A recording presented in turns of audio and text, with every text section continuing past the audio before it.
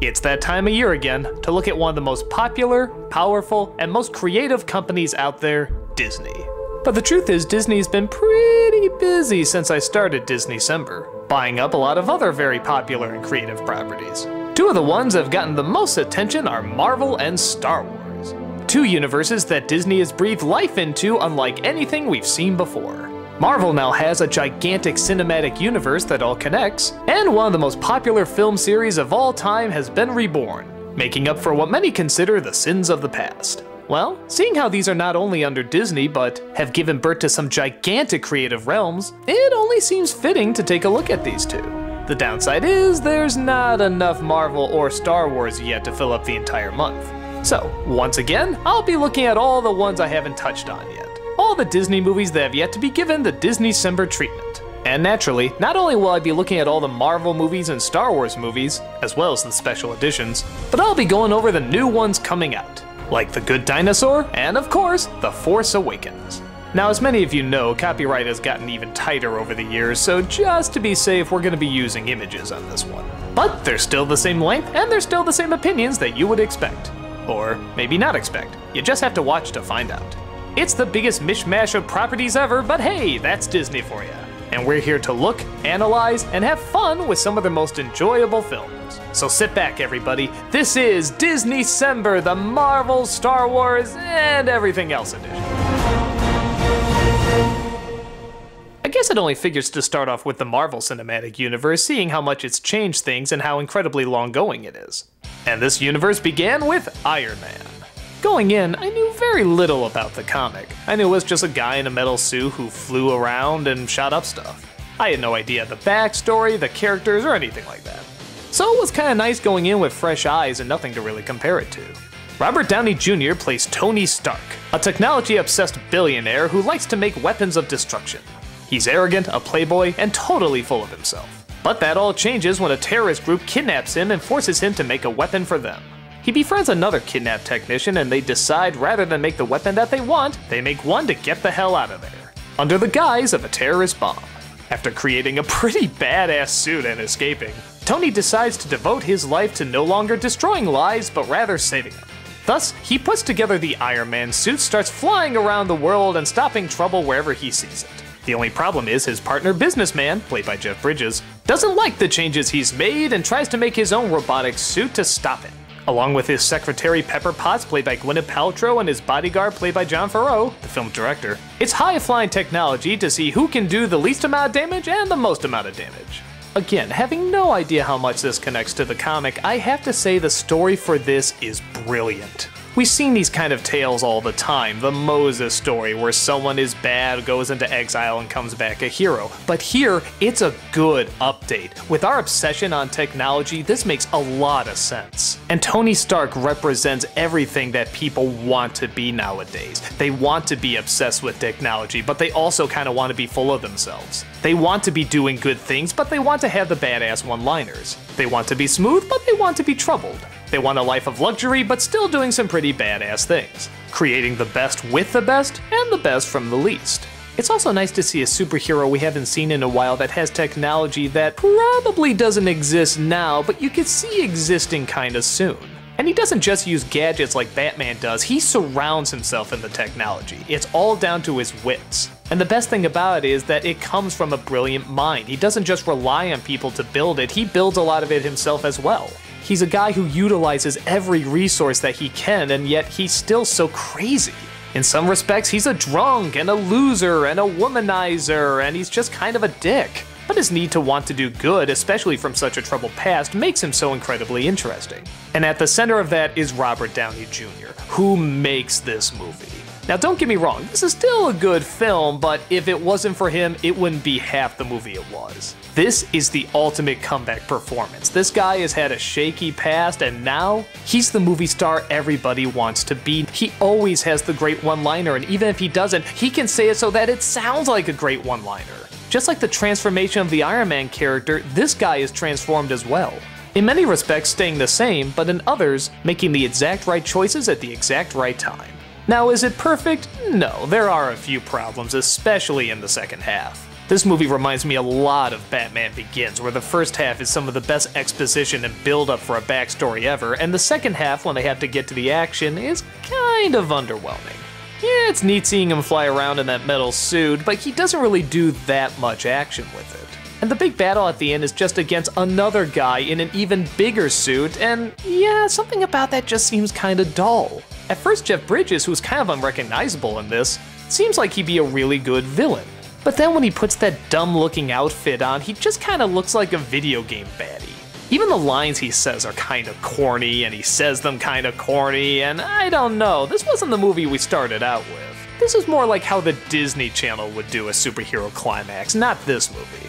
It's not god-awful or laughably bad, it's just not as engaging as the first half. But the stuff that's good is just too damn good.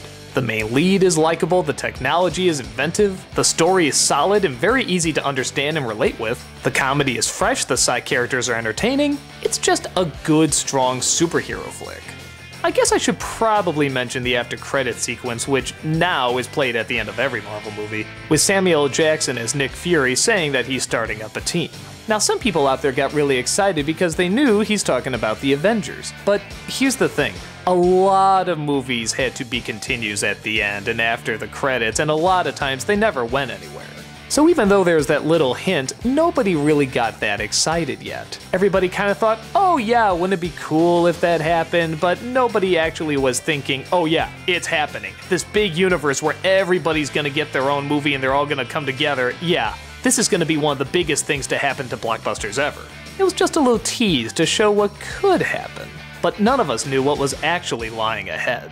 And now, looking back, it's kinda cool that these little end credit sequences that people used to just roll their eyes at and say, yeah, I'll believe it when I see it, now people look forward to at Marvel movies. Because they've come through, because they've proven themselves, because they say, hey, when we give a hint this is coming, it's really coming.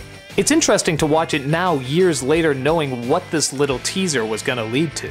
Little did we know that this was actually a fantastic start to a cinematic universe that was about to explode.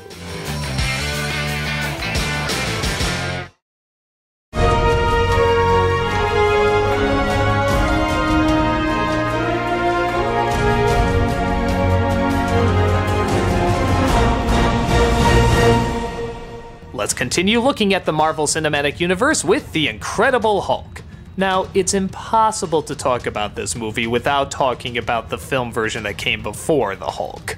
Many people regard it not as one of the worst comic book movies ever made, but one of the biggest comic book mistakes ever made. The movie was directed by Ang Lee, who just got done doing Crouching Tiger, Hidden Dragon.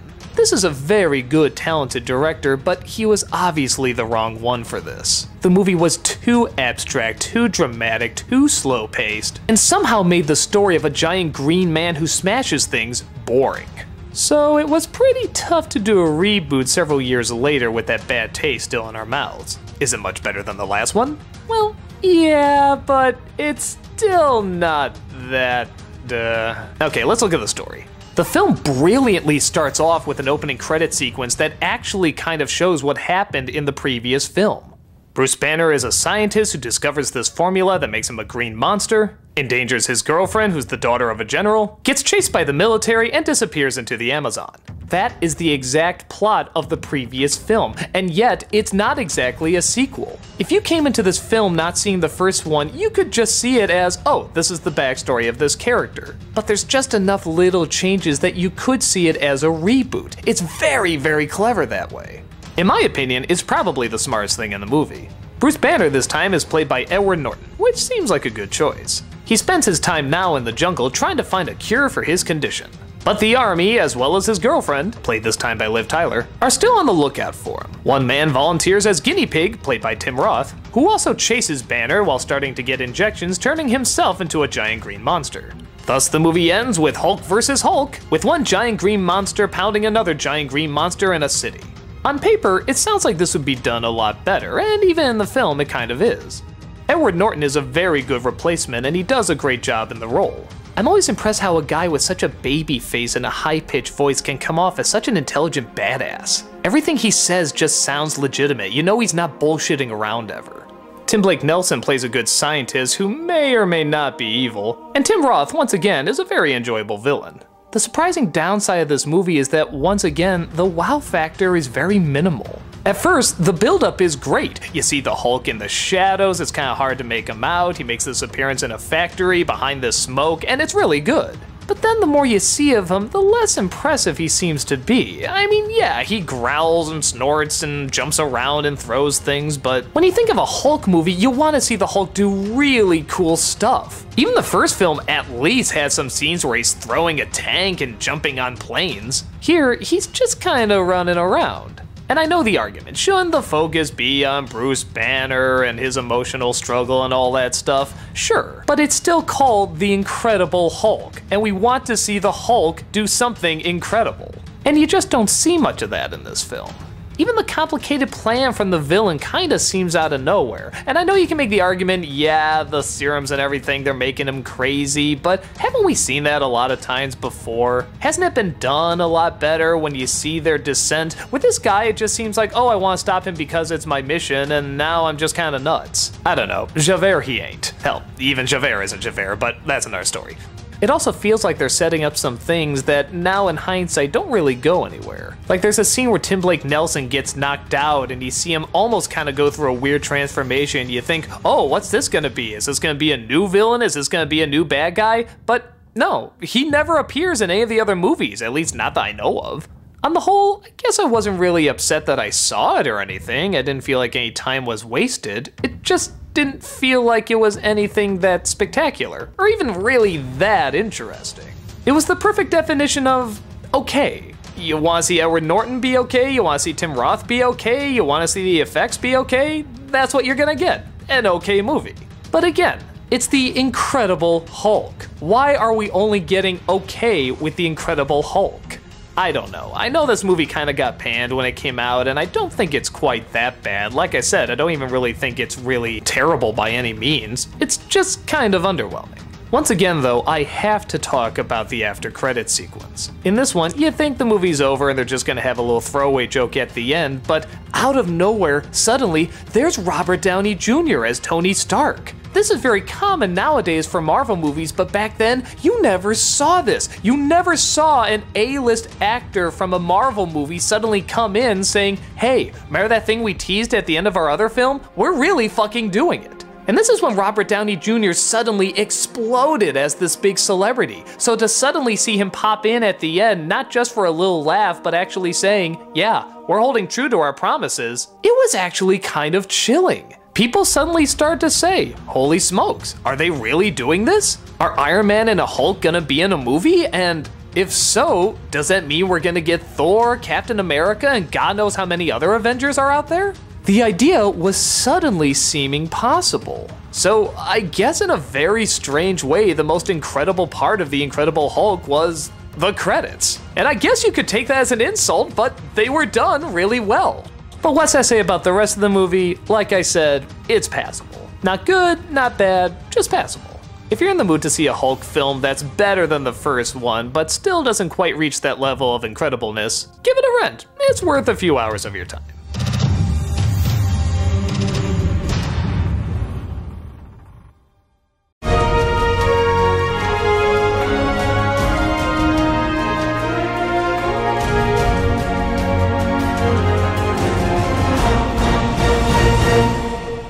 Iron Man 2, the sequel to one of the biggest superhero films that ever came out. At the end of the last Iron Man movie, we see a superhero do something that I don't think I've ever seen a superhero do in a movie. He reveals his secret identity to the world. When does that ever happen? It's always to a love interest or a close friend or something like that. Whoever just admits to the world that they're a superhero. It's something I've never seen before and got me really excited for the sequel because you would think, wow, this is gonna go places we've never seen a superhero movie go before. And in some respects, it does. We see the life of a superhero if he was a celebrity. Tony Stark has taken the law into his own hands, is flying around the world and stopping evil wherever he sees it. And the government, in kind of a confusing way, is powerless to stop it. He's more popular than ever, everybody loves him, and of course, he has his vengeful haters. Mickey Rourke is a villain who vows vengeance against Tony Stark because of some wrongdoing that his father did in the past. He attaches these electric ropes to his hands and suddenly he's one hell of a badass mother. But that's not the only thing going wrong. Tony's heart is slowly giving out because of the electronic device that he's using to keep him alive. As put so eloquently, the device that's keeping him alive is also slowly killing him. On top of that, he's upgraded Pepper Potts to take over his business, a new bodyguard named Black Widow, played famously now by Scarlett Johansson, enters the mix, and another big corporation wants to take down Stark by teaming up with Rourke and creating even better war machines. In fact, one of them is even called War Machine. When this film came out, people hated it. All they could do is talk about how god-awful it was. Now don't get me wrong, it still did really good at the box office, but everybody just despised the hell out of it. Does the film deserve such a bashing? Well, kinda, but I don't know if it deserved quite as much as it got.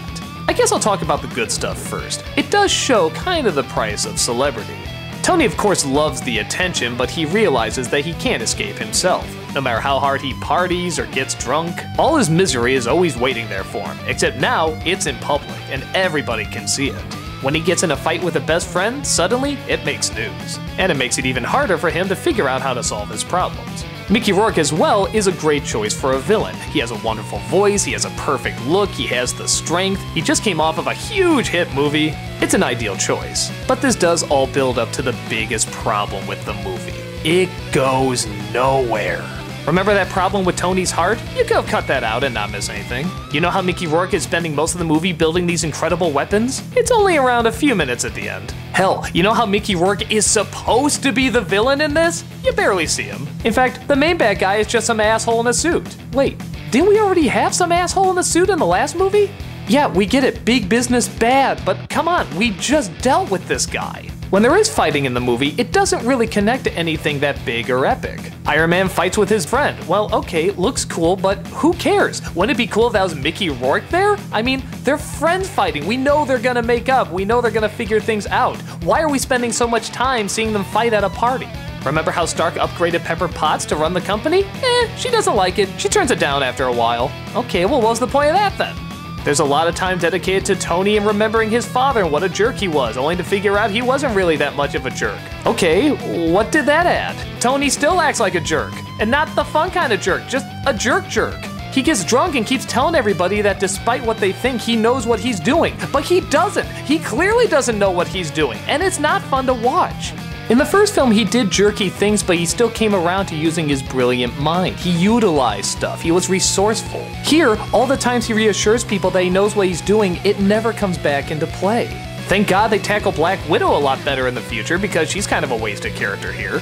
So yeah, the film does have a lot of problems and in the end probably doesn't really work. But the strength of it does still come from the cool stuff that we like to see in an Iron Man movie. We like to see the technology, we like to see the one-liners, and again, we like to see Robert Downey Jr. doing the role that redefined him. Even when he's being such a pain in the ass, he is still so funny and so enjoyable to watch. Which is why it's such a letdown when you find out that he actually doesn't know as much as he's letting on, and that he is just getting drunk and acting like an ass. So I don't know, I guess it's bad, but I still think there's some really neat things in there that haven't been done yet. Like tackling the celebrity of a superhero who revealed himself, the technology is upped a little bit, and yeah, you do kind of see Iron Man doing the typical Iron Man stuff, there's just not as much as you would like.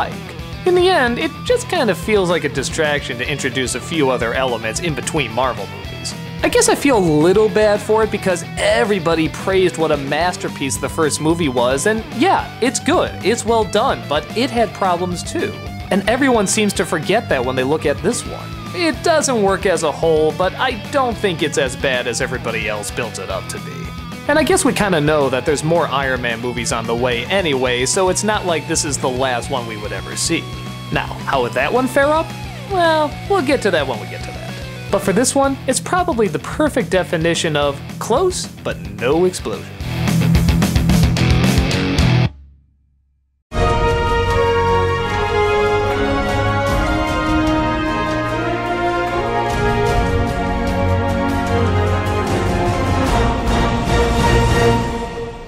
So out of all the Marvel superheroes that were gonna get their movies, the one I was probably the most concerned about was Thor. Because with all the other superheroes, it kinda made sense. They get superpowers, or they're based on technology, or they create stuff. Thor was a god. How do you do that? And on top of that, his design was always kind of weird. He had a helmet with these weird wings on it, and I just remember thinking to myself, oh man, this is gonna be the one. This is the one that people are just gonna roll their eyes at and say, sorry Marvel, we can't do this, it's just too goofy. But they made the very clever choice of assigning Kenneth Branagh to direct it. Now this is a guy that hasn't really done any superhero movies, and to be fair, he can be kind of hit and miss, but he's got mad talent, and everything he does is huge. And this movie is no exception. This is a gigantic looking film. Suddenly the idea of Marvel telling the story of a god sounds unbelievable. Look at Thor, he looks amazing. Look at Odin, he looks amazing. Look at this environment, it's friggin' phenomenal. Which is why it's really ironic that the least impressive part of this movie is what Marvel usually does well, the interaction with the real world. Yep, they just decide to make this a fish out of water story, with Thor pissing off his father Odin and Odin banishing him to the world of Earth, taking away his powers. He spends his time befriending a group of scientists, one of them played by Natalie Portman, learning how to be a true humble hero, and figuring out how to get back to stop his sinister brother Loki from taking over the throne. So on the one hand, you might think the stuff where he goes to Earth is beyond painful, and to its credit, it's not. Is it good? Well, I don't know if I can say that. But much like Iron Man, a lot of the likability comes from the charm of the main actor. Chris Hemsworth is a perfect Thor. He can be cocky, but likably naive. He has a lot of anger, but you know deep down he's a gentle guy. And most importantly of all, he adapts. I'm so sick of these movies where the fish out of water just stays stubborn and never wants to change anything. But this guy, he's a warrior, he's fought in battles. So when he throws a cup of coffee on the ground demanding more and they tell him that's not how we do things here, he doesn't demand an explanation or act like a spoiled brat, he says, okay. This is what makes the movie work. He actually evolves, he actually changes. Because of this, we can stomach a lot more of the traditional stuff. Which, with that being said, it is pretty traditional. The love interests and side characters on Earth are not very interesting, the battle scenes are kinda standard. And yeah, was this the best story you could have done with the idea of Thor? Probably not. But luckily, they do often come back to the world of the gods, and every time it does, it looks amazing. You feel the gigantic size and weight of this again, even though it never loses track that it's still a comic book movie. In my opinion, maybe one of the greatest looking comic book movies ever. Does the story make a whole lot of sense? Not particularly. Is it especially engaging? No, there's nothing really that new. But the way it's acted and the way it's shown makes it a lot of fun. I wish they didn't have to do this story where he travels to Earth, but it's passable. And anytime it's not on Earth, it's really friggin' cool. We do get a few battles in this realm, and we do feel this frustration between the brothers Loki and Thor. And though, maybe kind of awkwardly and over time, Loki does become a pretty good villain. I guess you could still look at all this and say it's still pretty silly, but it's just so epically silly. I love how seriously everybody is taking this. Look at the expressions on their faces, look at these visuals. This looks like something out of some grand mythology. So I guess the best way I can describe it is, if you want to see Thor being Thor, you'll get it. You just gotta wait through some predictable standard stuff. But as that predictable standard stuff goes, it's not as bad as you would think. Is it needed? Probably not, but again, remembering the time period this came out, it's not like everybody was just ready to accept a Thor movie. This was probably the best compromise you could get at the time. The grand stuff is still grand and it sucks me into its world. Do I wish there was more of it? Hell yeah, but for what I got, I really enjoyed it. Yes, I could have used more action and even more exploration of these worlds, but for what I thought I was gonna get, I was thoroughly impressed. Not the best by any means, but impressive enough for me.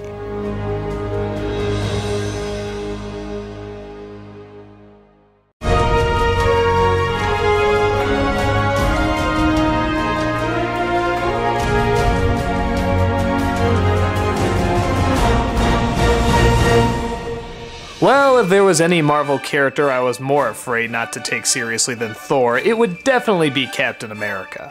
Not only was his design so silly with the bright blue, the giant bullseye, and the little wings on the side of his head, but there was already a movie made in the 80s that looked like it was made in the 70s that, big shock, was not very good. In fact, there's even a Nostalgia Critic review of it. So once again, I was a little hesitant to see what they were gonna do with this. But luckily, once again, they turned out a pretty good product. Captain America starts off as a wimpy little soldier, conveyed through some pretty impressive computer-generated effects. Not to say it's flawless, but you gotta look really hard to notice. His goodwill and courage convinces everybody that he'd be perfect for a new experiment. One that could lead to a league of superhumans that could stop Hitler and his Nazi thugs. He agrees to the experiment and gets turned into a beefcake. But the scientist is killed, thus he's the only super soldier there is. One of the problems though is that nobody knows what to do with him.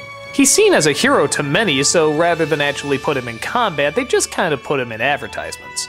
Big shows, dance numbers, all sorts of good stuff promoting the good of the war, but he's not really doing that many heroics. Finally, they agree to send him into combat, and he does a great job. That is, until he comes across the evil Red Skull, played by Hugo Weaving. Through action, adventures, stunts, and all sorts of great effects, Captain America fights off Nazis and saves the day more times than you can count. Again, not having read that much Captain America, I didn't really know what to expect from this film. And I also wasn't really sure if this was gonna catch on in a market where we like things that are new and current, and this takes place back in the 40s. But through some good writing, some fun stunts, and again, some very likable actors, this movie turns out to be a good adventure. Yeah, I use the word adventure, it's not really as much of an action movie. Don't get me wrong, there's lots of fist fights and great stunts, but I don't know, maybe the 40s setting makes me think a little bit more of like Errol Flynn and flying planes and spinning around. Adventure just feels like the more proper word. The director of this movie also directed The Rocketeer, and it really shows. This guy knows how to make the time period look good. They also both star very similar main characters who are not dull, but not the most interesting either. But they're good. They're sort of the typical hero you would see in the 40s. Very simple, but very likable. Naive, but always looking to do good. Even some of the typical cliches are played with a little bit. Like there's a scene where this guy grabs this kid and he throws him in the water trying to escape. He's about to jump in and save the kid, but the kid says, "No, go after him, I can swim." God, isn't that refreshing? The Marvel movies really do seem to have this great technique of taking cliches that exist and either playing with them or only taking the best aspects of them.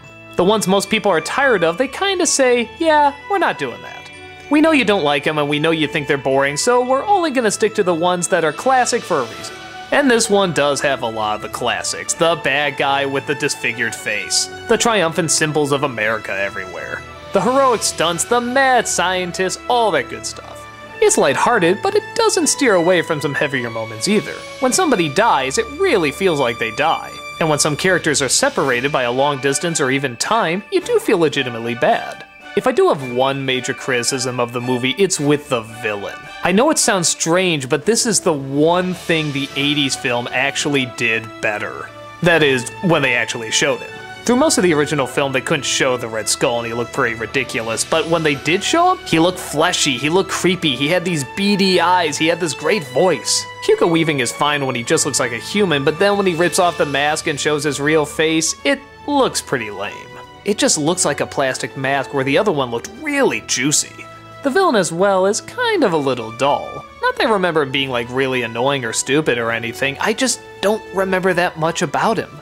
That does seem to be the one weakness of the Marvel films is, while they do a great job portraying the heroes, they don't usually portray the villains that interestingly.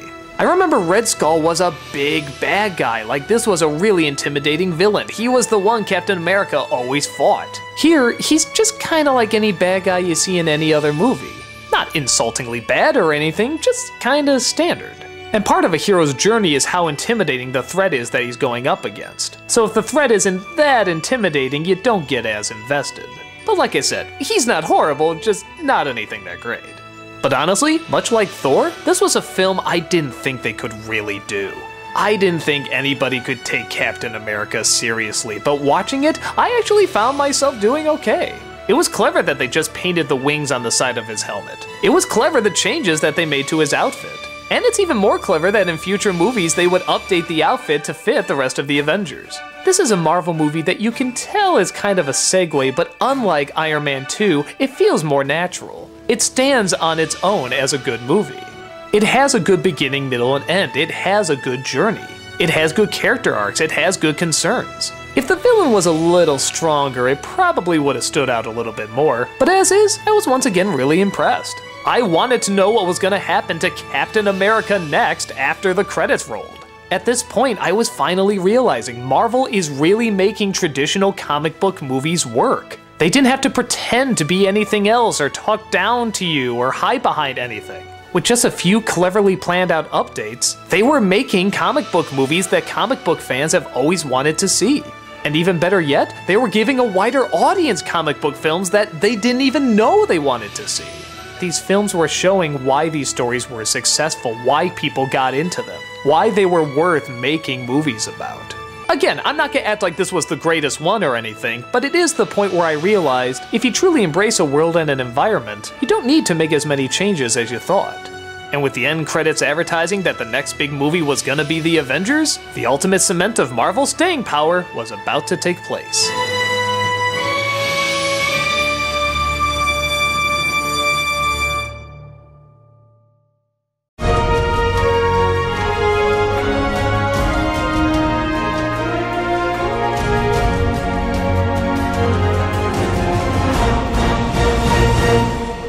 So after years and years of build-up, all the hype has finally come to this, The Avengers. There has never been a movie quite like this done before. 6 previous films starring individual superheroes that were all coming together for one event that was planned from the very beginning. Though you could look at them as individual stories, they were all leading up to one grand event. This was the event. Now don't get me wrong, there have been crossovers before, but nothing like this, and nothing this well thought out. So there was a little bit of a concern. Would it pay off? This would definitely have a good opening weekend no matter what, it's been built up so much, but would it be the gigantic hit everybody wanted? Would it be as good as the other Marvel movies, or, as promised, even better, 10 times better, something spectacularly huge? Well, the short answer is yes. Not only was this film a mega hit, but both critics and audiences alike agree it was a ton of fun and worth the wait. The movie centers around the return of the sinister Loki. He apparently is in cahoots with an evil force in space who wants to, what else, take over the world, of course. He plans to do so using a magic scepter to hypnotize people, and a gigantic alien army to open up a dimension and bring him into our world enslaving mankind. Who can stop them? The Avengers, of course! Most of them just having come off hit movies, Iron Man, Captain America, Thor, and even the Hulk, played this time by Mark Ruffalo. But also included are characters we haven't seen that much of, like Black Widow and Hawkeye. And the film, literally from this point on, is nothing but one-liners and action. And I know it sounds strange, but it's actually kind of perfect. When you see these characters together, a lot of them with big personalities, just having come off of big movies, what do you want to see? You want to see them interact. That includes working off of each other, talking to each other, getting in fights, throwing insults, and because these actors and characters are so strong and so defined, it really works. The whole movie could be all of them just stuck in a room shooting the shit, and you know what? It'd be okay. They're that interesting and that much fun to watch. But of course, that's not what people are paying to see. They're paying to see action. And when the action gets going, it's some of the most fun I've seen an audience have in a movie theater. Every superhero has a unique way of fighting a villain, and each one has a different personality trait to make it interesting. Well, for the most part, we don't really know Hawkeye yet, but yeah, we're not Avengers 2 yet, give it time. A lot of these movies, as I mentioned before, deliver a lot of character, but sometimes skimp a little bit on the action, particularly in the climax. The great thing about this movie is that it makes you think it's about to end. They do the big team shot, you think, alright, well, they're just gonna punch out a few more and then we're gonna stop. But nope, it's just beginning. They spend a lot of time fighting creatures in the city, and unlike Transformers, you don't get tired of it. It gives you the exact amount you want to see. Every superhero does what you want to see the superheroes do. The Hulk jumps around and smashes things. He punches this giant whale, I don't know what is. Captain America's throwing his shield, Iron Man's flying around shooting stuff. Even Black Widow, who we didn't see that much before this movie, suddenly becomes this really cool character. She actually might be my favorite out of all of them. And yeah, I'm waiting for that damn movie too. The one element of the film that is kinda lazy is the story, but to its credit, story is not what you want to focus on here. This is the first time you've seen all these characters come together, and you just want to see them be those characters and beat shit up. so the story is very minimal. Hell, it doesn't even really make that much sense. Loki wants to get all the Avengers together knowing they won't get along and that would somehow destroy them. Okay, well, as Tony Stark himself said, not a great plan. The whole story is kind of like that. There's all these weird little conveniences that don't really add up and are kind of confusing, but really, you don't care. You're there to see the Avengers fly around and be the Avengers, and this movie gives you that in bucket loads. They have been hyping this thing up forever. One of the biggest Marvel teams of all time actually comes to the big screen and it delivers. Does it have that much drama? No. Is there that much thinking in it? Absolutely not. But it's just an incredibly fun, dumb summer film. This is the kind of movie you want to see kind of mindless. You want to see a lot of dumb explosions. But it's done with so much wit and humor that you find yourself enjoying even the silliest moments. It's nice to see a cinematic gamble like this pay off, and for the right reasons. If we just started off with this movie before Iron Man, Captain America, and all the other films, it wouldn't be as good. It'd be impressive, but it'd just be too jumbled because you wouldn't have all the characters defined. Well, now that we do know all these characters and we enjoy them, and they've certainly proven themselves to be entertaining, they come together beautifully. I even kind of find myself enjoying Mark Ruffalo as the Hulk. I'll admit I like Edward Norton just a little bit more because I think he's such an engaging actor, but I like the take he does. He plays it as a guy who's been spending years trying to achieve inner calm. So he kinda looks half awake sometime, but it's actually intentional. It doesn't seem lazy at all, it seems like a guy who's just trying to keep his rage under control because he knows what'll happen with it. And so he sacrifices some of his stronger emotions to keep everything balanced. It would have been cool to see Norton, but this guy's a good replacement. What else can I say? It's The Avengers, one of the highest grossing films of all time, one of the most hyped up films of all time, and it gave you exactly what you wanted. It's silly, it's funny, it's over the top, it's a comic book movie. At no part in it can you say it's not a comic book movie, it just drenches itself in it. And after years and years these were seen as embarrassing films to make, now they completely won us over. And everybody is trying to do exactly what the Avengers did. Create a movie universe, something that can continue and all these other characters can interact with each other and come in and different ideas. They can all try it and some even succeed, but none of us will forget who did it first. Why? Because it was just so damn fun.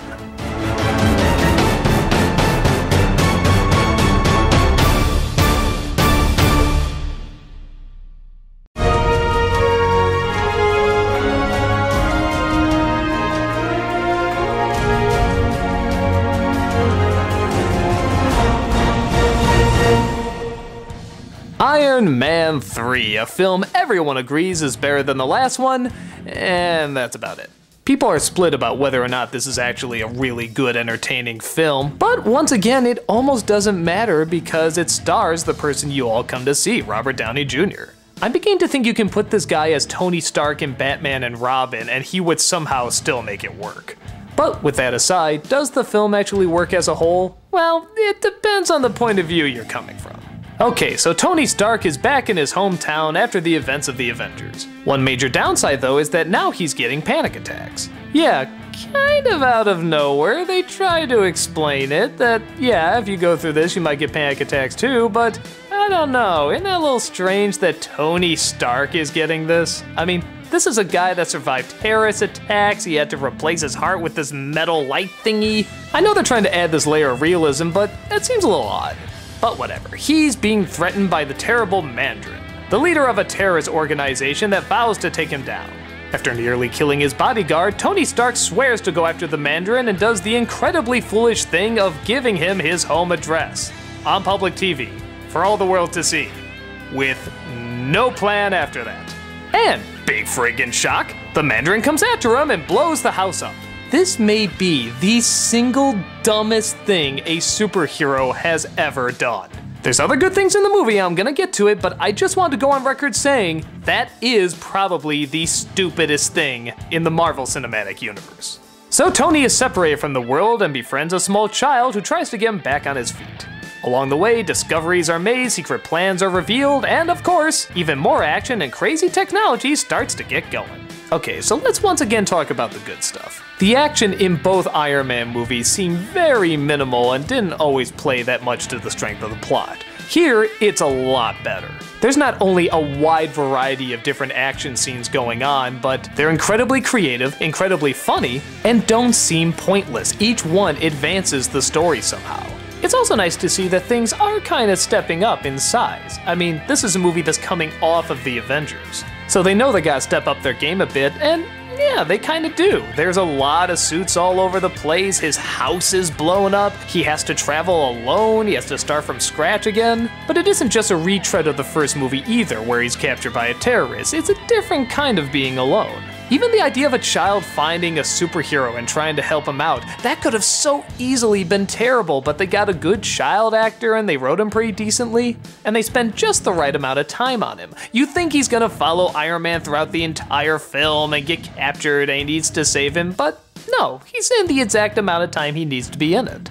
But yeah, let's get to the bad stuff. Besides from, like I said, the dumbest move ever done in a Marvel movie, there's this great excitement to see Ben Kingsley as this terrorist fellow, this Mandarin guy. Now, in the comic, he's an alien, and yeah, I guess you can't really do that here, or could you? I don't know. With the Avengers, they kind of got away with it okay, but whatever. I didn't read the comic, so I'm not gonna be a purist.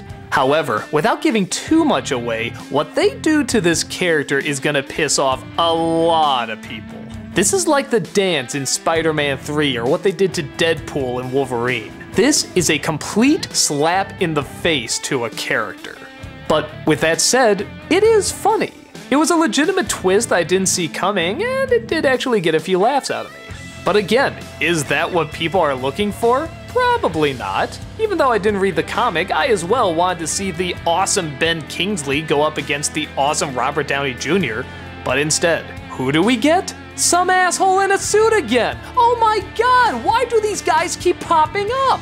Nobody cares if he wrongs someone out of a business or something. It's a comic book movie. Give us comic book villains. Every time you always have in these Iron Man movies, they're either embarrassing, out too early, or embarrassing again. It's kind of like watching a Batman movie where he's fighting the Joker and then halfway through you find out, oh, the Joker was just a hologram. The real mastermind is this guy who wants to get you for tax fraud or something. Who gives a shit? We want to see a comic book movie, especially after one that celebrated what a comic book movie it was with the Avengers. So once again, we're stuck with kind of a half and half movie. On the one hand, the action is good and is visually interesting, and there's some fun ideas, and Tony Stark is still really funny, and they're evolving him a little bit more. But on the other hand, some of these choices are just so bizarre and so strange and just downright dumb. I get the idea behind Tony Stark. He's sort of this tortured genius who has a lot of brilliance but not a lot of wisdom. But come on, some of these moves are just downright stupid. For my money, I'm still glad I saw it. Again, is it technically a good film? Kinda hard to say. I mean, you still get the Iron Man-y stuff you want to see, just a bunch of technology and action and smart-ass lines. But yeah, it is a little weird that the best of the Iron Man movies is the original, and even that had kind of a slow, silly second half. So yeah, I'm glad I saw it. I just wanted to see Iron Man do what Iron Man does, and I was fine with it. But any die-hard fans that are looking for that big Iron Man movie, like the big mano-y-mano fight and such, are probably gonna be disappointed when they see what it's building up to. If you're just a typical moviegoer looking for a typical action film, this one's a lot of fun. But if you're looking for the evolution of a character or a story, you, like this movie, will probably have to take a step back.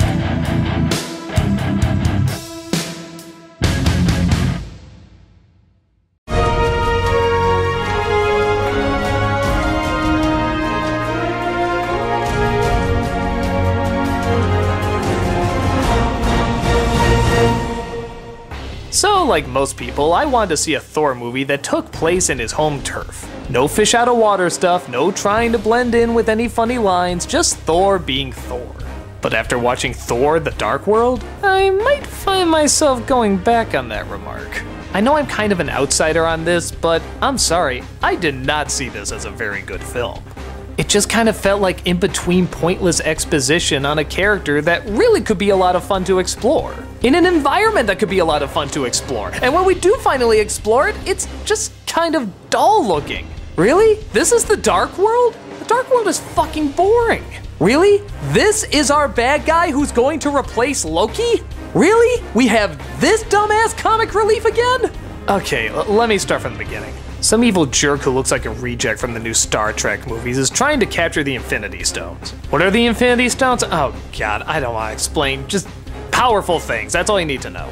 And it's up to Thor to stop him from getting this stone and, of course, conquering Earth. Natalie Portman is once again roped in, and sadly she gets way too much screen time. More than actually his other warrior friends have. Which is really not fair. I like these warrior friends. I think we need more of them, but instead, not only do we get a ton of Natalie Portman, but Kat Dennings. Good fucking god, do I hate Kat Dennings in this movie. I didn't like her in the first one, but at least Thor was on screen. We could see them sort of interact, and if she said something stupid, whatever, Thor's there and he's charming and cool. Here, every time she's on screen, she's either alone or with her scientist friends, and she is so beyond annoying. Like, remember in Star Wars where the comedy kind of came from the interaction off of people, like the way Luke Skywalker worked off of Han Solo, and he worked off of Chewie, and Chewie worked off of C-3PO and stuff? It was the interaction. This is the Jar Jar Binks of the Star Wars movies. All the comedy is just put into one person. And just like Binks, she's not funny. Hell, the film opens up with a scientist running around nude. Yeah, they create some sort of bullshit explanation for it, but it's entirely pointless. You don't need it. The comedy is beyond desperate in this. Every line that is trying to be funny, unless it's said from Loki, is painful. Beyond painful. But that's not the only bad thing about it. Remember how grand and huge the worlds looked in the first Thor? Here, they look nice, at least the palace. But aside from that, it's just kind of typical fantasy stuff that you'd see anywhere. Again, look at this dark world. The movie is named after this, and it is so incredibly not interesting. There's a major character who dies in this movie. I remember thinking to myself, God, I should be a lot more invested in this. And I guess I felt bad seeing Thor's reaction to it, but I personally didn't miss the character that much because they just didn't make that person that interesting. Nobody is that interesting in this movie. The villain? What a yawn. The scheme? Seen it a million times. The only thing that's kind of enjoyable is when Thor has to team up with Loki again. This is as great as it sounds. You like seeing these two together. You like seeing them work off each other. But what do? Halfway through the movie, they get rid of that idea. And they don't even really start that until the end of the first third. So that's 1/3 of the movie. Hell, less than 1/3. If this was the prime focus, maybe it would have been a lot more fun. But nope, we gotta make room for Natalie Portman and Kat Dennings saying all their stupid, unfunny stuff that nobody wants to see. The movie gives you no time to really settle down and feel like you can get attached to these characters, which is so weird because there's a whole movie dedicated to them that did so well at doing that. Everybody talks like they just kind of want to get the story going. Nobody really relates to each other. Again, with the exception of Loki, but that's in the movie so little it can't really save it. I guess the only other thing that's kind of enjoyable is that the climax does have some creative ideas. It's this device that's kind of like a portal gun in that you can go through a hole and come out another area and it can zap you in all sorts of different places, and yeah, they do some cool things with it. But again, did I really care if Thor stopped this guy? Did I really care if he succeeded in his quest? I didn't give a shit. As dumb a setup as the first film was, at least I cared for those people. At least I wanted to see Thor get back home. I don't know, this isn't the worst movie by any means, but it's the time that I felt we could really see Thor being Thor, going out into the fields or traveling through the stars or going to other worlds, just swinging that hammer, doing the cool stuff. Once again, I could see those operatic landscapes really taken advantage of. But instead of feeling like a really grand big comic book, it just kind of feels like a very dull standard comic book. But like I said, I know I'm in a minority and a lot of people really like this film. I don't get it, and there's certainly nothing in it that's straight up offensive, again outside of maybe Kat Dennings, and weird naked scientists running around for no reason. But my opinion, I'd rather save my money for Avengers 2.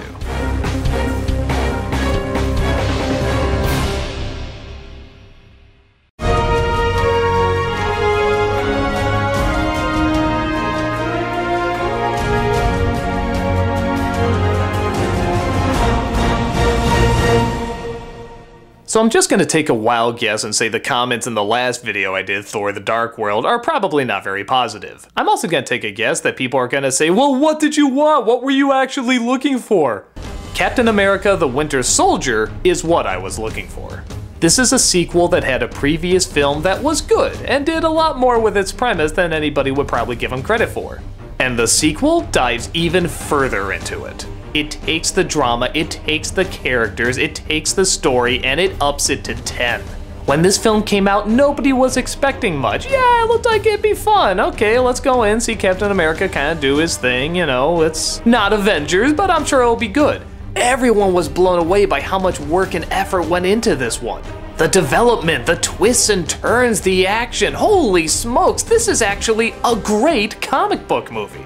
Captain America returns in modern-day Washington, D.C., where he finds he's still having trouble fitting in, but not in the ways that you'd think. It's not the tee-hee-ha-ha, what's this thing I don't recognize, it's him trying to deal with the fact that a lot of people he knew are gone. It actually opens with him visiting his old girlfriend who's mentally and physically fading away. And you know what? It's kind of a tearjerker. This is a woman who was really likable in the first film, has her own show right now, and then suddenly to see her like this, it's sad. You really friggin' feel something for this. But that's not where it stops. S.H.I.E.L.D., it looks like, is being taken over by the same people that tried to stop Captain America in the first film. Nick Fury is dead and the captain is told not to trust anybody, so he goes rogue. He gets a few people to join him, including Black Widow, and it's a chase to not only outrun S.H.I.E.L.D., but also stop that evil organization, now known famously as Hydra, while also trying to figure out the story behind their newest weapon, the Winter Soldier. I think most of the people know what the story is behind this guy, but I'm not gonna ruin it. Okay, so this is about as standard a filler in-between plot that you can get. The idea of being chased down by the people you work for is recycled. The evil organization from the first film, literally recycled. A lot of these characters you've seen before, some from their own TV show, yeah, this seems about as recycled as you can get. But again, in this movie, it's not the subject, it's the delivery. The atmosphere and the pacing is so good that whenever there's a new twist or turn, it feels like a big deal. You're surprisingly really invested in what's going on with a character that a lot of people found kind of uninteresting originally. Because it knows what to talk about to make him interesting. It talks about how he has a hard time fitting in. It talks about how he has a hard time figuring out who's on his side and who isn't. It takes the fact that he is such a Boy Scout to its advantage. Because he likes working for people and he likes doing good, the idea that he hasn't been doing good or is going to continue not to do good is something that would make him feel really bad, and you would feel the turmoil in that. He's fighting for something you know he would fight for, and hey, you would probably fight for too. There's a scene with Gary Shandling that's actually a creepy scene. Yeah, a creepy scene with Gary Shandling. Somehow this movie made that work. And when you do find out who the Winter Soldier is, it creates a lot of emotional baggage. It's interesting because you feel their connection. And that's what this movie does. It takes all this standard stuff and you feel for it. They know the right elements to focus on. They know where to put the emphasis. It's also nice to see Black Widow and Captain America working as a team. Yeah, she still hasn't gotten her own movie, and clearly she deserves it, but if we're not gonna get it anytime soon, the more we can see of her, the better. And she's great, as always. If I did have one nitpick, and it really is a nitpick, I'd say I could have used a little bit more with the Winter Soldier. Don't get me wrong, it's good, but I think because the rest of the film was so strong and I was so invested, I wanted a little bit more of a rivalry there. Now, you do care, but not as much you do a rivalry between someone like Batman and the Joker, or Superman and Lex Luthor. And I know, those are different kind of relationships, but those also made the films feel so much bigger, and I wanted this to feel as big as possible because, hey, it kinda got on the right step. This could be one of the great big grand comic book movies. But I think because the relationship can't be delved with too much because of all the other things going on, it sorta holds back a little bit from that. But again, it's a super big nitpick. Everything else in this movie is really, really solid. I'm actually amazed at how good they made this. It clearly was just supposed to be a filler film, but they did their damnedest to make it as amazing as possible. This is taking the idea of a superhero and developing him even more, even one that a lot of people didn't find that fascinating. It took something standard and it made it intriguing. That's what a good sequel is supposed to do. Good action, good story, good characters, it hits everything. Suit up, because it's one hell of a ride.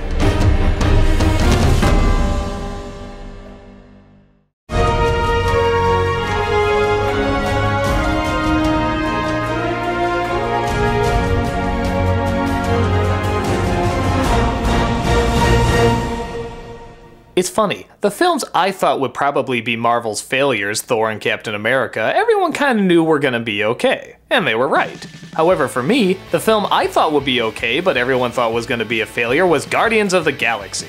I guess I can kinda see where they're coming from. This is a weird setup. We go from superheroes and super gods to intergalactic fugitives, one being a tree and one being a raccoon with a machine gun. Yeah, it's pretty silly.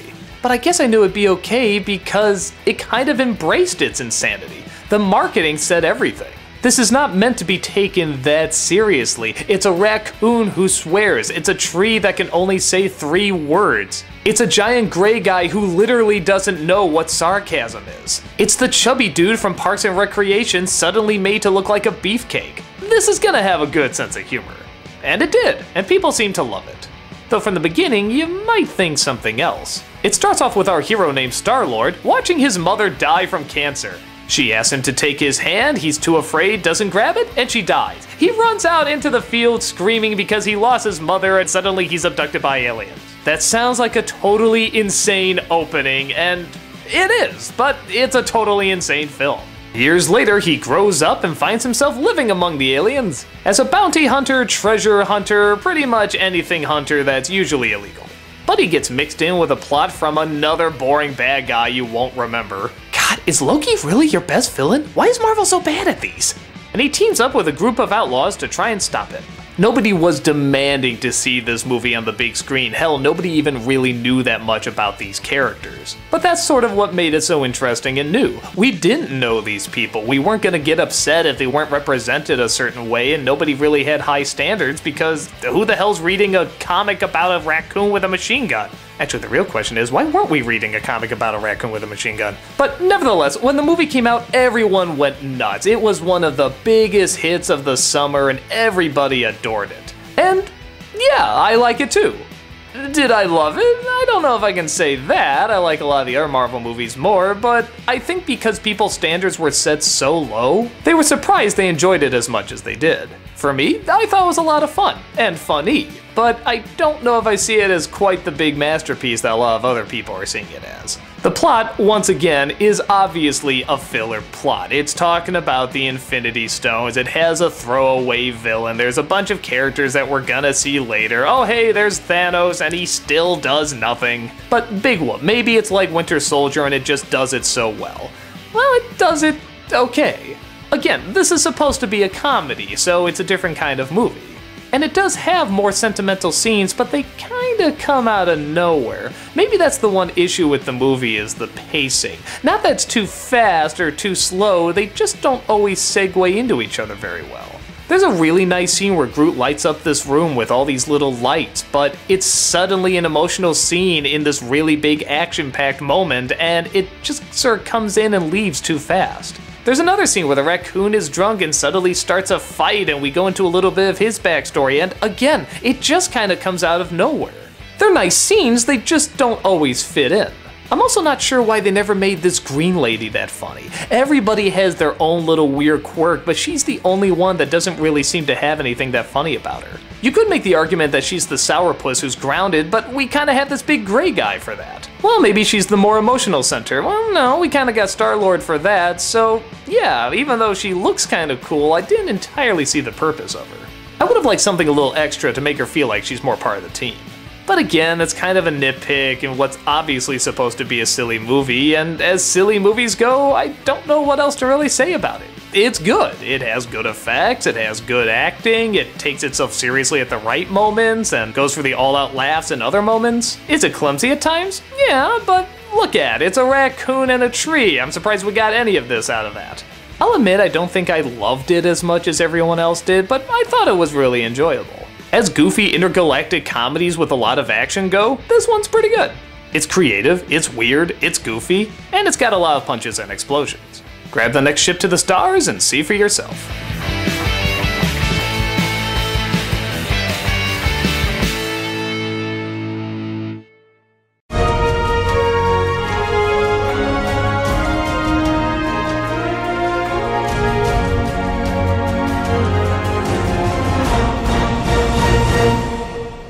It's the sequel everyone was waiting for literally since the end credits of the last one, Avengers: The Age of Ultron. After one of the most hyped up and biggest blockbusters of all time came out, everyone was waiting what the second one was gonna be. Was it gonna be bigger? Was it gonna be better? Was it gonna be funnier? In some respects, yeah, it is all those things. In other respects, it's kinda hard to keep the wow factor going after such a groundbreaking last one. Does that make it bad? No. Does that make it better than the first one? It's complicated.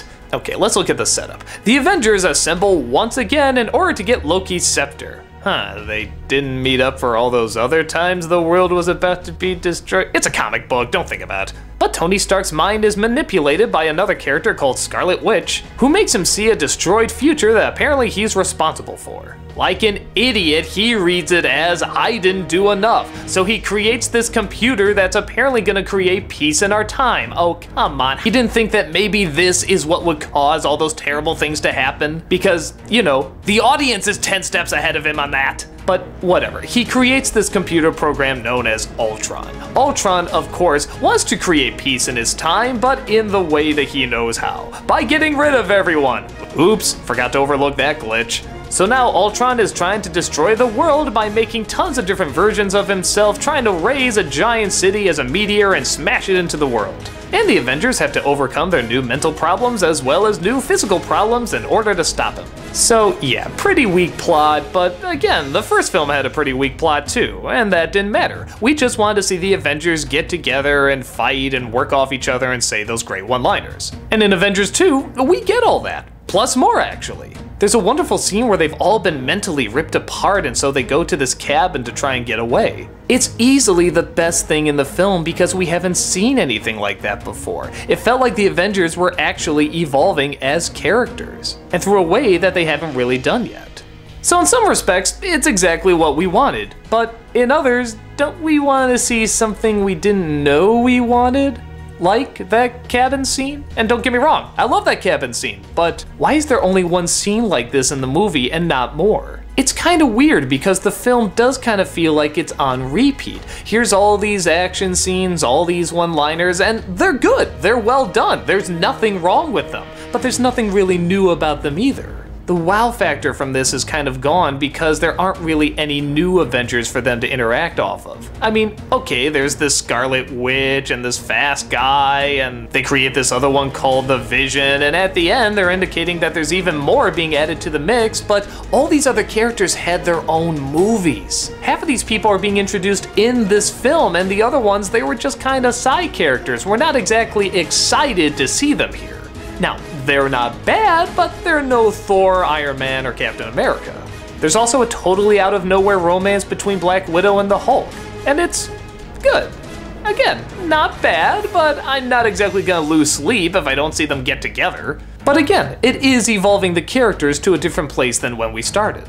I do feel I found out more about these people after watching this film than I did after watching the first Avengers. That's something that was really missing in the last movie.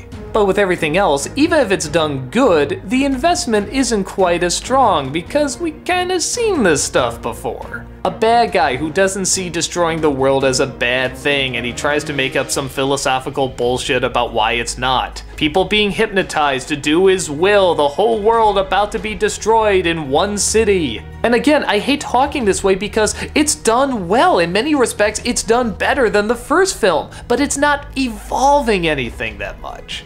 And don't get me wrong, the audience had a fun time with this. They were laughing, they were applauding, they were gasping, they were doing all the things that an audience is supposed to do.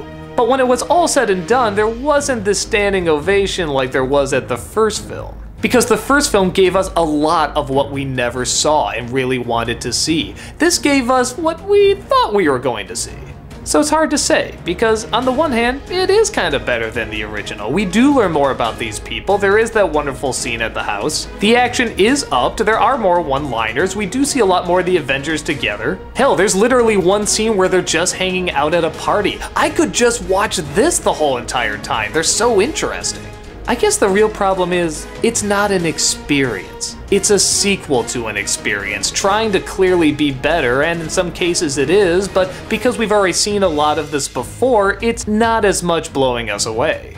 but it's still a lot of fun. I definitely recommend it. Does it have stuff that doesn't make sense, and are there elements that are clearly filler for other movies? Sure, but so did the first one. I don't think this is the groundbreaking sequel they were hoping for, but at the same time, we didn't get a bad film, by any means. I think if they did want to blow us away, they would include a lot more, like why aren't the Guardians of the Galaxy in there? Why wasn't there a Spider-Man cameo? You just got him.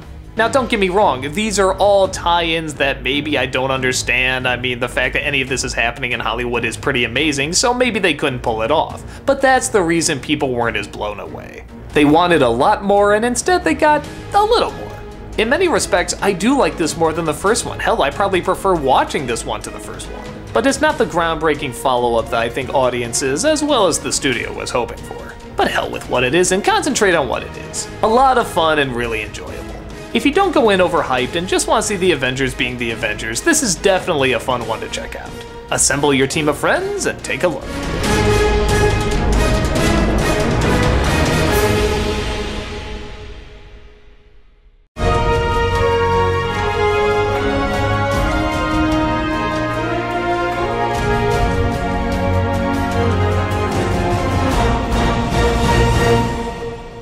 Following in the style of Guardians of the Galaxy, that is, taking something that seems totally ridiculous and making it awesome somehow, we have Ant-Man. Again, a seemingly stupid idea that anyone with half a brain would say would never sell, but you put some talented people, some great effects, some creative ideas, and you get a really fun superhero. Paul Rudd plays an ex-con who's just been let out of prison. He wants to be let back in his daughter's life, but mother sees him as exactly what he is, an ex-con. He tries to take the route of getting an honest job and standing upright, but his background is sadly not giving him enough credit. So, through the help of his friends, he tries to take on another con in order to get his life back on track. Yeah, you figure out the logic in that. But he gets caught by a scientist played by Michael Douglas, who's frustrated that his company is working on a weapon that he thought he got rid of years ago. A weapon that can shrink people down but still give them unbelievable strength. Afraid that this technology has fallen into the wrong hands, Douglas talks to Rudd about breaking in and getting the weapon to destroy it forever. Using what? The weapon, of course! A suit that shrinks him down but still gives him unbelievable powers. On top of that, he's also given a device that can control ants as well. It's about as adorably silly as it sounds. With the help of Douglas's daughter, played by Evangeline Lilly, it's a heist movie of both the largest and smallest of caliber. The reaction to this movie when it came out was pretty much the same. Everyone said it was good. Not great, but good. It's a movie that we've seen a million times, a heist film, all the superhero stuff, but it's done creatively and uniquely enough that people seem to like it fine.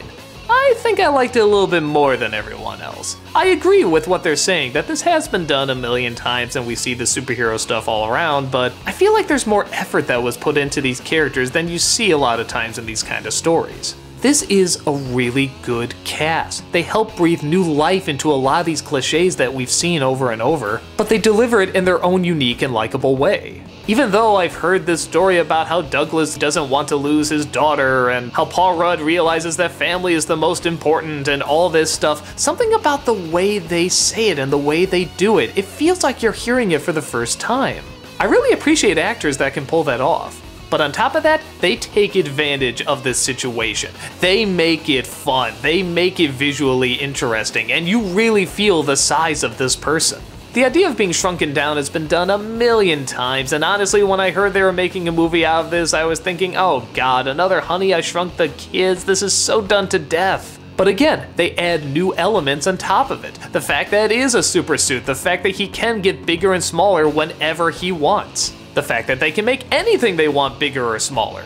They make keychains, toys, all sorts of various things gigantic, and it's great, it's wonderful to see. The climax actually takes place on a Thomas the Tank Engine railroad set. That's both really funny and really action-packed at the same time. Again, it's taking kind of a standard idea and it's adding a new spin to it. I love how Marvel can do that. It feels like no matter what subject matter they're doing or talking about, they can add something that's unique to it. Whether it be a writer or a style of acting or effects, they always add that element of cool. So I like this movie, actually even more than most people like it. Is it an action classic? No, and it's no kind of masterpiece, but I was invested from beginning to end, and I want to know what's going to happen in the sequels. The idea of this guy joining the Avengers sounds like a really good idea. I love to see how he interacts with everybody. Hell, I love to see how all these characters interact with the Avengers. Maybe that's how I judge a really good movie, that when it's done, I don't want to be done with it. I want to see even more with it. I want to see more explored. I want to see more of these characters. I want to see more of their interactions. I want to see more things get bigger and smaller. I want to see more of those creative action sequences. So I definitely had a lot of fun with it. Shrink yourself down and experience it for yourself.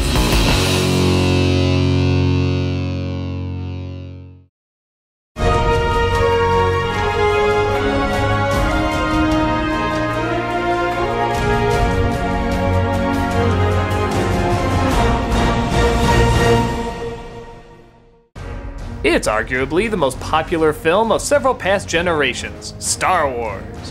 What can you say about a franchise as huge as this? Well, I can say I was introduced to it by the Ewoks. Yep, the Ewoks cartoon is what got me into watching these movies. Actually, even that's not even true. The Ewoks cartoon got me into watching the Ewoks movies that went to TV, then that got me into watching the actual movies. The reason I bring this up is that I didn't really have much hype for it. Nobody said this is a cinematic masterpiece, it's one of the greatest movies ever made, it's phenomenal. Granted, I did see images from it all over the place, but for the most part, I discovered it myself. And like a lot of people, I not only greatly enjoyed it, but found great value in just how many levels it entertained on. Kids could watch it, adults could watch it, you could tune in for the action or read into the symbols, admire how new it is, but also cheerfully paying homage to, laugh and cheer while also analyzing what a very detailed mythos it is. The story, as I'm assuming most of you know, is about an evil empire that's taken over the galaxy and wants to finish off the last of the rebellion. A rebel spy named Princess Leia hides the plans to destroy their newest weapon called the Death Star with two droids named R2-D2 and C-3PO. They come across a farm boy named Luke and a magical hermit named Obi-Wan. They realize they have to get these plans to the rebels, so they come across a pilot named Han Solo and Chewbacca. On their way, they get snagged by the evil empire led by the sinister Darth Vader, and end up trying to rescue the princess while also destroying the evil weapon before it destroys them. Okay, so what can I say about this film that everybody hasn't said before? Well, for one, it's not perfect, which I know doesn't sound shocking nowadays, but for a time before the internet, that was something you almost never said. Everybody loved Star Wars and thought frame by frame was just the ultimate masterwork. But as much as I love it, you gotta admit some of it's pretty corny. Actually, a lot of it. But in the best way. The acting at times can be a little hokey. Remember Princess Leia's weird British accent? Or Luke's ear-gratingly whiny voice? Or Solo's constant complaining? Yeah, watch it again and tell me you don't pick up on some of this. On top of that, some of the dialogue can be pretty lame. Like when Leia tells the villains she should have noticed their foul stench when she was brought on board. Snap? There's also a billion plot threads that don't make sense, but I kinda let those go because, it's fantasy, and that's never what the focus of fantasy really is. The magic doesn't lie in the details, but in how many different ways it can speak to you, as well as several generations. And that's what Star Wars does really well. As cliched and hokey some of these characters can be, we all relate to them. The wide-eyed Luke Skywalker, the cynical Han Solo, the wise Master Teacher, the villain with a past. It really is clever in how much it takes from certain stories. From fairy tales to folklore to Kurosawa to Stanley Kubrick, and even Flash Gordon. In fact, a lot from Flash Gordon. Throw in the special effects of 2001 but mixed with the pacing of, say, a James Bond movie at the time, and you have something that was very unique. It explains all the areas you want to know about and keeps vague the areas you don't want to know about. The Force is a perfect example of that. It's the magic energy that flows through us all and can help people if they know how to use it. That can be anything. It can be religion, it can be Taoism, it can be the power of God, it can be the power of the mind. There's so many ways you can interpret it. The beauty of the film is in its simplicity. But with that said, there is a lot of detail in the techniques. The effects at the time were groundbreaking and done for not a very big budget. It just took a lot of time, energy, and devotion, as well as pretty good actors interacting off of them. For as simple as these archetypes are, and yeah, sometimes as awkward as they can be, you still connect with them very quickly. We don't know much about Darth Vader yet, but by God, James Earl Jones' voice gives him such a history. You can tell this is a guy who means business because he's been through a lot, and all of that just comes through the voice. And the seriousness that everybody takes this dialogue that a lot of other people would kind of see as silly, adds a surprising credibility to this world. A world that creates an environment that both seems very simple but somehow complex at the same time. Sure, it's silly, but it's endearing.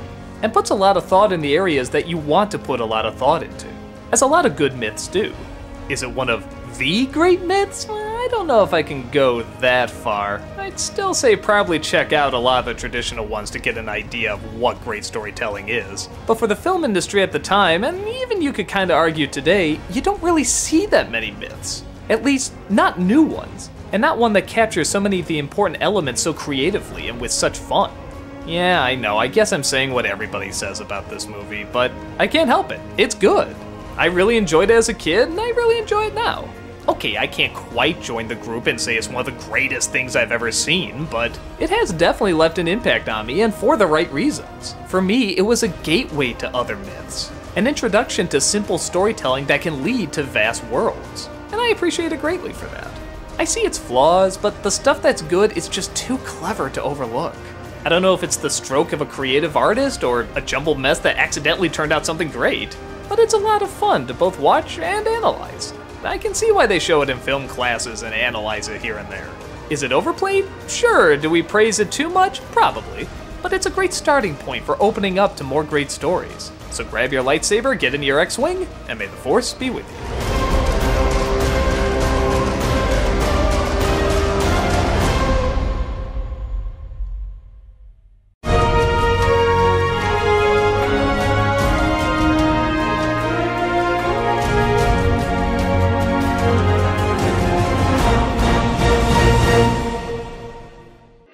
How do you top one of the highest grossing, most seen movies of all time? You give it a sequel that doesn't do the exact same thing over, but instead continues the story and in a dark, dark way. The Empire Strikes Back is often said to be the best of the Star Wars trilogy, or really any of the Star Wars films, and yeah, they're pretty much right. We open once again with the Empire seeking out the rebels, led again by Darth Vader, as Luke gets a message from a deceased Obi-Wan that he is to seek out Yoda, the Jedi Master that taught him. After being attacked by the Empire, Luke separates from Han and Leia in order to find this Master Jedi and learn the ways of the Force. While learning these new ways, the rest of the gang takes shelter in Cloud City, a place ruled by Lando Calrissian. But little does everybody know that the Empire has an evil trap for all of them, especially for Luke, who Vader has a keen interest in. It's so refreshing that the sequel to one of the highest grossing films of all time is actually doing something a little different. Not just different, but taking chances. The pacing is slower, the imagery is darker. It wasn't telling the story like it was a sequel, it was telling it like it was the second part. In fact, this was the first time on the big screen they actually put episode 5 on there, with Lucas revealing this is now a 6-part movie series. Why start at number 4? Who knows, but people were enjoying it so much, they didn't care. They just figure he could do no wrong. Which, well, we'll get to that later. Everybody likes this movie for different reasons. Well, actually, that's not true. They all like it for the same reason. It's darker. There's more drama. It leaves you on a cliffhanger. It's taking this happy-go-lucky adventure that we had with the first one and making it much more gritty. Me personally, I like it because it took the very basic good versus evil story and started to gray it out a little bit. I think most people know the big surprise in this film, but I'm not gonna give it away in case you don't. I will say, when it was revealed, I didn't see it coming, but my mind wasn't quite blown like everyone else. I actually kind of thought to myself, yeah, that sounds about right. That solid line of good versus evil, black versus white was suddenly being blurred, and it was actually very welcoming. As much as we love to say the dark side and the light side, this suddenly made it a little bit more interesting. It didn't always have to be the cowboy with the black hat and the cowboy with the white hat. You could get a little bit more three-dimensional with it. And speaking of which, the movie really does seem more three-dimensional. A lot of it is spending time diving inward. We have a romance blooming with Han and Leia, we have Luke trying to figure out how to use the Force. There's a lot more symbols and foreshadowing in it. It went a direction I think a lot of kids didn't see coming, and hell, even probably a lot of adults didn't see coming. But that's great, because it just got us more invested. The effects once again for the time are still pretty damn incredible. The puppet work on Yoda, even though, yeah, he does look like a Muppet, still feels very much alive. The eyes, the expression, the moving of the wrinkles on his brow. It's the same as watching Kermit the Frog. You know he's not real, but he feels real. He will later be replaced with a CG Yoda in the prequels, and even when he looked the most realistic, you never got the impression he was really there. You got the impression Obi-Wan was looking at nothing. Here, you never feel like Luke's just talking to a guy holding a puppet, you feel like he's talking to Yoda. And it's not just the use of a great practical effect, it's the use of great writing and acting. All of it plays a part.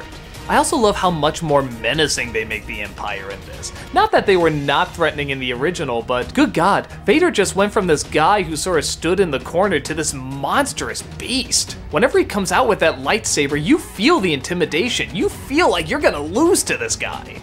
This is when he suddenly went from just being a cool bad guy to one of the greatest villains ever. He could lunge at you and rip you apart, but he could also stand perfectly still and destroy you. He can be very patient and intelligent, but he can also be stubborn, killing anyone he just doesn't like. It's a brilliant depiction of someone you love to be afraid of. The movie also goes much more into the philosophy of the Force, but again, not too much. It talks about what it is, but not how it is. It talks about the experience, but not why you're experiencing it. About feeling it, but not touching it. And again, it's not all done in dialogue. There's a great scene where Luke just goes into this area in the swamp and comes across Vader. We know it's not really him, it can't really be him, and yet the fight takes place and he sees his own face inside the mask. Those are the exact right choices that have you say, oh my god, what does that mean? What can it mean? It gives you just the right tools to build your own conclusion. Again, as good storytelling should. So yeah, like everyone else, it's my favorite out of the Star Wars films. Are there still details that don't make sense? Sure, but it's the same as the first one. You overlook it because the rest is just so good. And you know that's not the focus. The focus is to be sucked into this world and its characters. And most of the people who watch it are. It's more intense, more suspenseful, more visual, more philosophical, more dramatic, more of what you've come to love. The Force is strong with this one.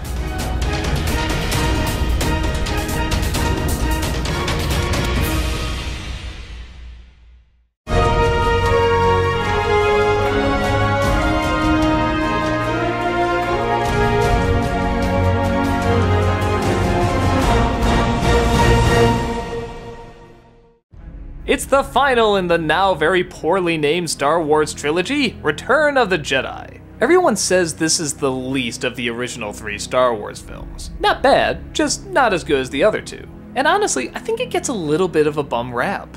Not to say the criticisms aren't right, it's just the stuff that's good in it I think is a lot better than some of the stuff in the other films. But does that make it better than the other 2?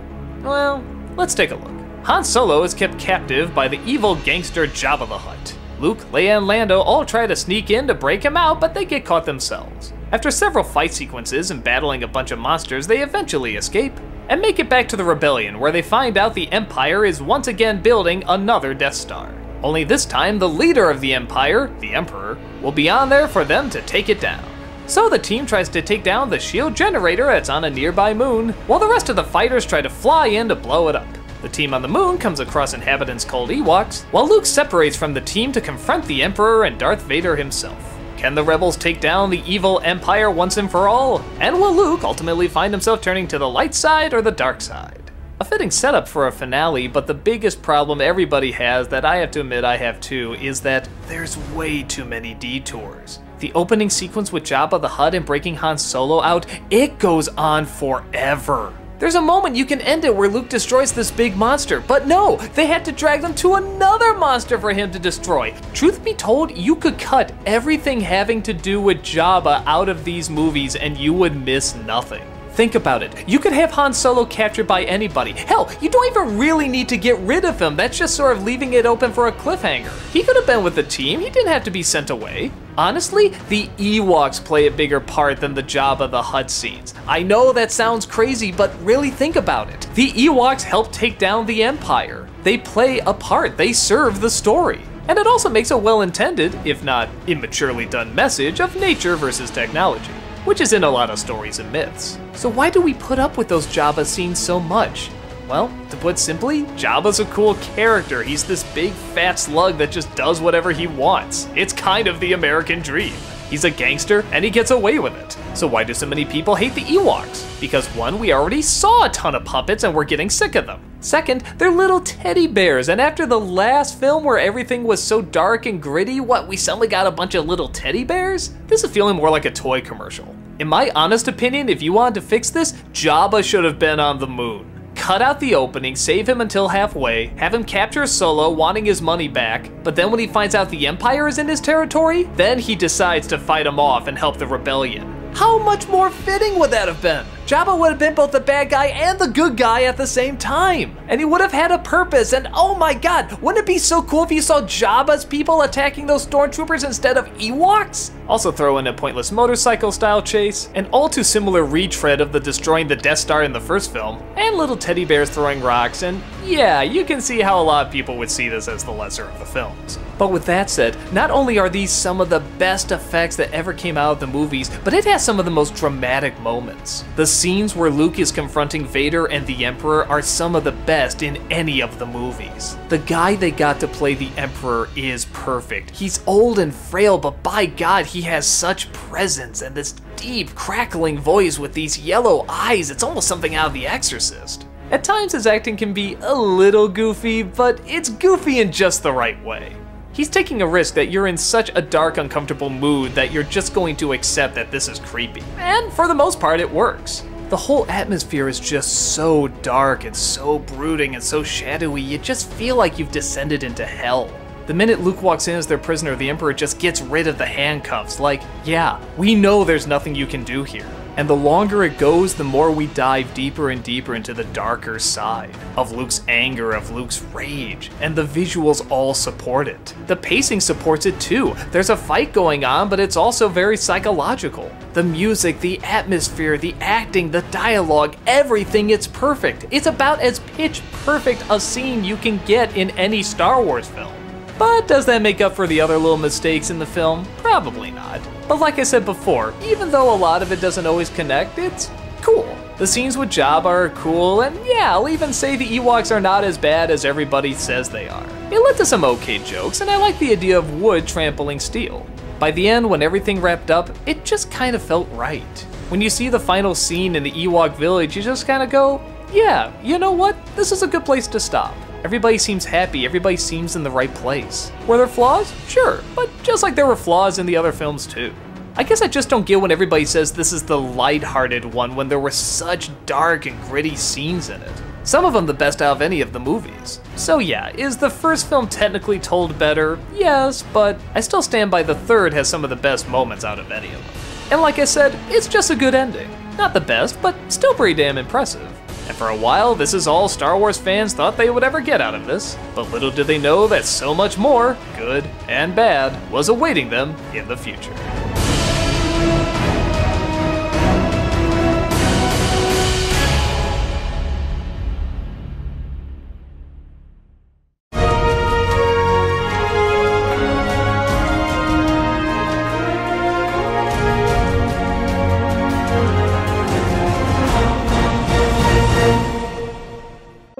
What can I say about the most despised movie prequel in cinema history? Well, I can say this. Who has two thumbs and totally saw it coming?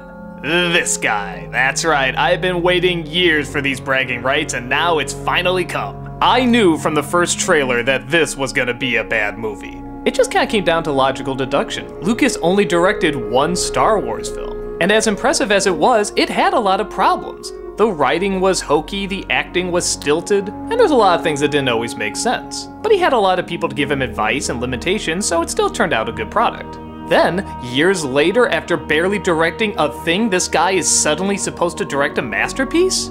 Though, in all fairness, even I couldn't guess it'd be this bad. It starts off as Obi-Wan and his master are trying to figure out some sort of political taxation federation stuff that, yeah, like you, I can't figure out either. They try to help the newly elected child Queen Amidala, which you don't elect queens and queens can't be children, but whatevs. And along the way, they come across the death of comedy, Jar Jar Binks, and the death of acting, Anakin Skywalker. Anakin, it turns out, is a virgin birth. Yeah, can't get any more obvious than that. And according to a blood test, apparently the Force is very strong with him. Oh, the amount of people this pissed off. Oh, we'll get to that later. They buy Anakin from one stereotype to deliver him to two other stereotypes, who are in cahoots with a senator named Palpatine, who is secretly the Emperor, who wants to get the Queen to sign the treaty because political stuff. We get sword fights, gun fights, space battles, and through all of it, I have no idea what they're fighting for.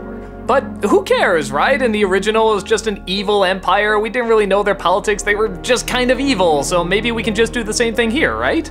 Well, that would work if the characters were the least bit interesting. And by God are they not. My complaints are your complaints. The acting is so wooden, the writing so 5th grade, the effects way too computer generated, the comedy way too kindergarten, the stereotypes way too offensive. Yeah, what else can I say about this that every other person on the planet hasn't said?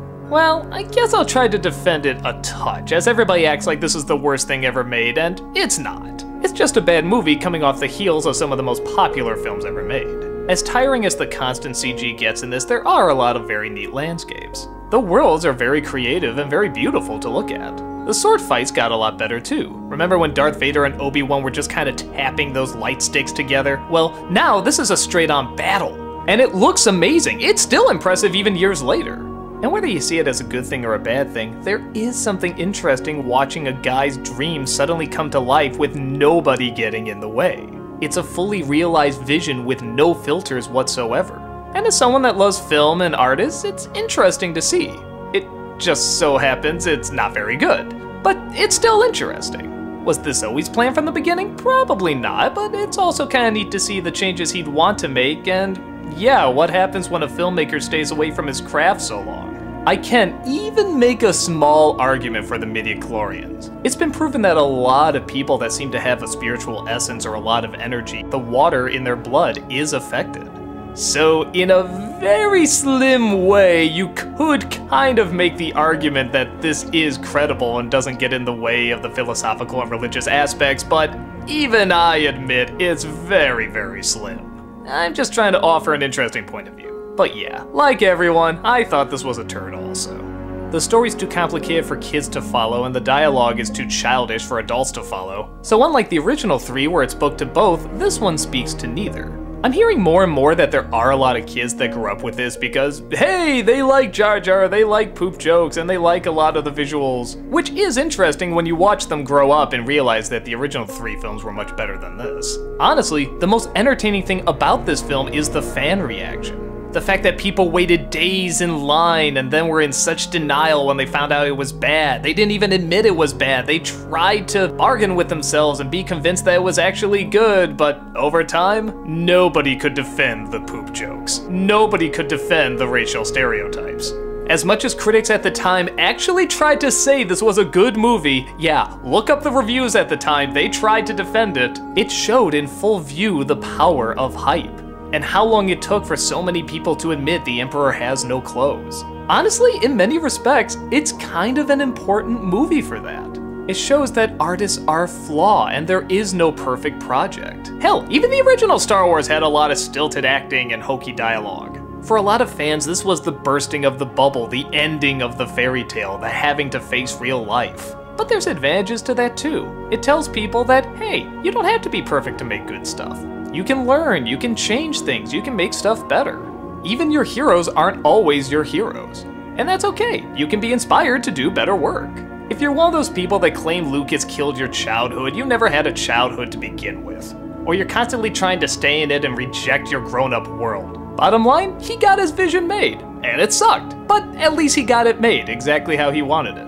It still did well at the box office, so you can't claim it's a waste of money. But yeah, after years of spin-off books and spin-off games and so much that was being done with the Star Wars universe that Lucas had little involvement with, did I expect a lot more? Oh yeah.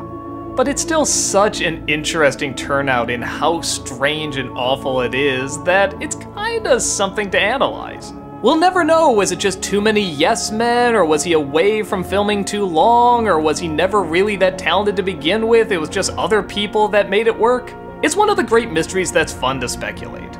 And if you like it, great! I wish I could have such an innocent mind not to see all these offensive stereotypes. I'm sure he thought he was doing some sort of clever commentary, but if you don't see how this movie can piss off a lot of people, enjoy it. You're definitely part of a rare minority, and don't let anyone take that away from you. But for me and a lot of other people, it's as if the voices of millions of people cried out in terror, and were suddenly never given their money back.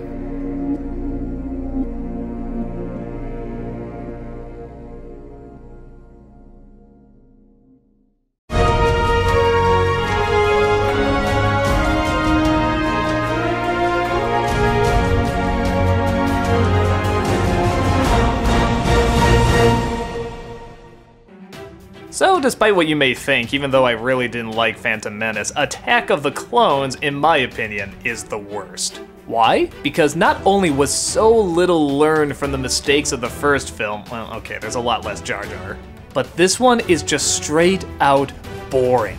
It is dull. It's not very interesting to look at, it's not very interesting to listen to, the stilted acting is still there, the bad writing is still there. There's tons of things in the plot that don't add up, which wouldn't matter if I gave a shit at all what was going on, and I don't. Even Phantom Menace had the advantage that it was spectacularly bad on such a big level. This one is just a boring meh. Anakin Skywalker has grown up and apparently has yet to develop a personality, as he apparently comes across Amidala, who is now not queen. Another election, I guess. But nevertheless, he's assigned to protect her after a few assassination attempts. The two eventually end up falling in love, but this is a big no-no, as apparently Jedis can't fall in love. Well, that sucks. Not sure why that is, but whatever. While their incredible chemistry is being formed, Senator Palpatine makes a decision to form a clone army. These will eventually become the Stormtroopers that have different voices in the later films that I think they're talking about actually replacing with Australian voices. Oh, never mind. And they're gonna take out more of that political nonsense you couldn't follow in the first movie, except this time Christopher Lee is in it. Well, that's cool, I like Christopher Lee, but what's he doing there? What's his evil plan? More political talk that you can't follow. And honestly, that's about it. They try to fill up all these other things going on, but it's not interesting, and since you can't really follow the political talks or the war talks or anything like that, I don't really know what it ties into what's supposed to be important. We get a little bit of Anakin being separated from his mother, but he just kind of says he's upset and angry, and that's about it. There's not any more diving into it. The romance is kind of similar too. They just kind of say they're in love over and over and find really corny ways of saying it, and that's it. You never feel any chemistry out of them because the acting is so stilted. At this point, I was starting to realize it wasn't the actors being chosen that was the problem. Now, don't get me wrong, some of them can actually do okay. Ewan McGregor is actually a pretty good replacement for Obi-Wan. Christopher Lee is always a lot of fun, and of course, Palpatine is always great. Actually, I'm just realizing, it's all the Brits. The British people are the only ones that give great performances in these movies. Even in the first Star Wars films, Ford and Hamill are a little whiny, but with the exception of James Earl Jones, it's all the British people that add the credibility to the movie. Maybe that's why Carrie Fisher tried to do the British accent. But regardless, what I'm getting to is that unless you have a really, really good actor, it's hard to make this dialogue sound natural. And you have to put a lot of trust in your director that what you're doing sounds and looks good. And I think we've established that Lucas has been out of touch with being a good director for a while. So yeah, I can't really blame the actors for how terrible they're reading these lines. They're hard lines to read. And if someone is giving you the direction to make it sound more and more bland, you're gonna just do it. One of the only things people really remember out of this film is the lightsaber fight with Yoda. People either seem to love or hate this, and yeah, I'm somewhere in between. I understand both sides of the argument. On the one hand, yeah, it is kind of neat to see Yoda with a lightsaber. It's cool to see him jump around, and it shows that such a little person can still cause a lot of damage. But like the other half of people, I kind of like the fact that all he had to do was wave a hand and a spaceship could fly by. Like he was that powerful. All he had to do was just point a finger. He was that in touch with the Force. I don't know, I'm just glad it was something I didn't really see before, and it was kind of neat to see. Albeit kind of goofy. But trust me, that's nothing compared to the other goofy scenes in this. Like a 50s diner in a galaxy far, far away. Yeah, this isn't like the cantina on Mos Eisley where it's like, oh, it kinda looks like a bar, but it's still kind of its own thing. No, this is just a diner designed a little differently. Did Star Wars have the 50s? Come on, there still has to be something otherworldly about it. Not just, oh, take a diner waitress and make her a robot, boom. And in the grand scheme of things, my brother brought up a really good point. He said, what is the point of this film and the last one? After seeing Revenge of the Sith, I realized there really isn't any. You could just watch Revenge of the Sith and you can figure out everything. That Anakin was in love, that he was emotional, that he wasn't ready to become a Jedi. Everything you needed to know was in that one. These two films were completely pointless. No character is developed, the political talks are impossible to follow and not very interesting. There is no real insight into anything. And between the two of them, this one seems the most pointless. It's forgettable, it's dull, it's not even that creative. You can't even really enjoy it for how bad it is. Well, Okay, some lines, but it's still mostly just a drag. Oh, yeah, that line makes it in the movie too, from C-3PO. Oh, it's so stupid! Anyway, if you want to rip it apart and nitpick it, there's more than enough material, but in my opinion, if you can't even say it's so bad it's good, this is the Star Wars movie you can easily skip.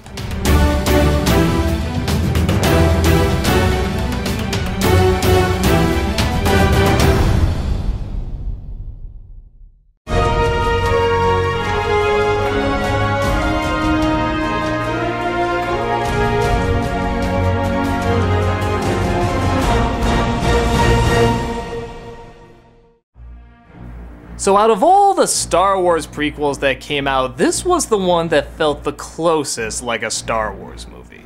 It opens with Star Destroyers and a space battle and lightsabers and going in and rescuing people and running through the ship and shooting lasers and yeah, this is Star Wars and it's easy to follow. Once again, the focus is on the simplicity of the characters. You understand why Anakin is angry, you understand what he's going through. Now, does that make up for everything? No, it's still, by definition, a pretty bad movie. But this is the first time watching it where I said, you know what? I'm glad I saw a Star Wars prequel. There's just enough good things and insight and visuals that made me glad that I paid the money to go see it. It's a few years later and Anakin finds out that Amidala is pregnant. This is already big trouble, but it's going to be even bigger trouble when he has a vision showing that she's probably going to die at childbirth. But he's becoming more chummy with Palpatine, as he tells him that the ways of the dark side can actually find a way to save her life. Slowly but surely, Anakin is being won over to that side as Obi-Wan goes to do more of that political sword-fighting nonsense that's in the other films, but it's not as focused on here. The focus is what it should be on, Anakin. And I think most people know what's gonna happen. He's gonna become Darth Vader, things are gonna go wrong, there's gonna be a big separation between him and Obi-Wan. But this is the first time it plays out closer to how you may think it's supposed to play out. There's betrayal, there's manipulation, there's big sword fights, there's explosions, there's student against teacher, the ultimate failure. And yet there's still so many other dumb scenes, like when Anakin does turn. As everybody says, it's way too fast and out of nowhere. It's one thing to say you want to learn the dark side to save your loved one, but to kill so many people, to completely switch sides and kill young ones or younglings or whatever the hell they're called, it's completely out of nowhere and the acting's not strong enough to support it. But out of all of them, this is probably the most visual storytelling. You could watch this on mute, oh hell, I almost recommend it, and still get an idea of what's going on. It felt more like we're in the Star Wars universe, like it has a history. The scene at the opera where he's giving the backstory and the mythos, that's one of the best moments I've seen in any Star Wars movie. And everybody, whether they're doing a good job acting or not, look the part. Anakin looks amazing. This is what you would imagine a young, angry Darth Vader would look like. But yes, like I said before, I make fun of the moments you make fun of too. Darth Vader shouting, "No!" The stupid romantic dialogue that feels so forced. The plot threads that don't add up, I make fun of it all too. But at the very least, I finally got something that felt a little closer to what these prequels was supposed to be. It is dark, it is brooding, it is gritty. It has big battles and manipulation that you can actually follow this time. Truth be told, it's a movie I don't mind popping in every once in a while. Do I laugh at the stupid scenes? Sure, and do I still point out all the things that don't make sense? Yeah. But the fight scenes and the cinematography and the way it visually tells its story is really, really interesting. By no means perfect, I don't even really think you can say it's good, but it has good things in it, some of them the best out of any of the Star Wars movies, and it's hard for me not to recommend that. The first one's interesting to watch to see just how bad it can be, but you don't really need to see it in order to figure out what's going on here, and the second one is a complete forgettable mess. This is the first one where I felt like I actually learned a little something, or at least what the intention was. I didn't feel the emotions, but I felt the idea behind the emotions, if that makes sense. It's a tough call. If you want to see the movie to know a little bit more about what was supposed to be going on, it's interesting. But if you want an actual good movie, I still can't say that it is. But at least it was finally feeling like Star Wars and looking like Star Wars, even if we had to put up with a lot of dumb bullshit still. I think you can figure out if this is something you would benefit from or if it would just piss you off more. And for a while, it seemed like this was the end of the Star Wars movies, but literally and figuratively, a new hope seemed to be in the future.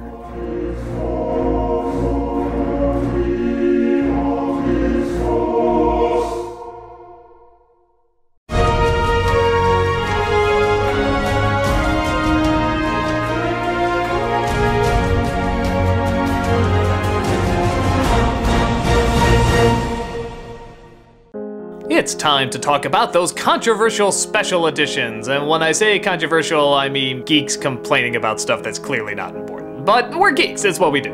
In the mid-90s, George Lucas re-released the Star Wars films on the big screen, which was a big deal. A lot of us never saw it on the big screen, so this was something really wonderful to see.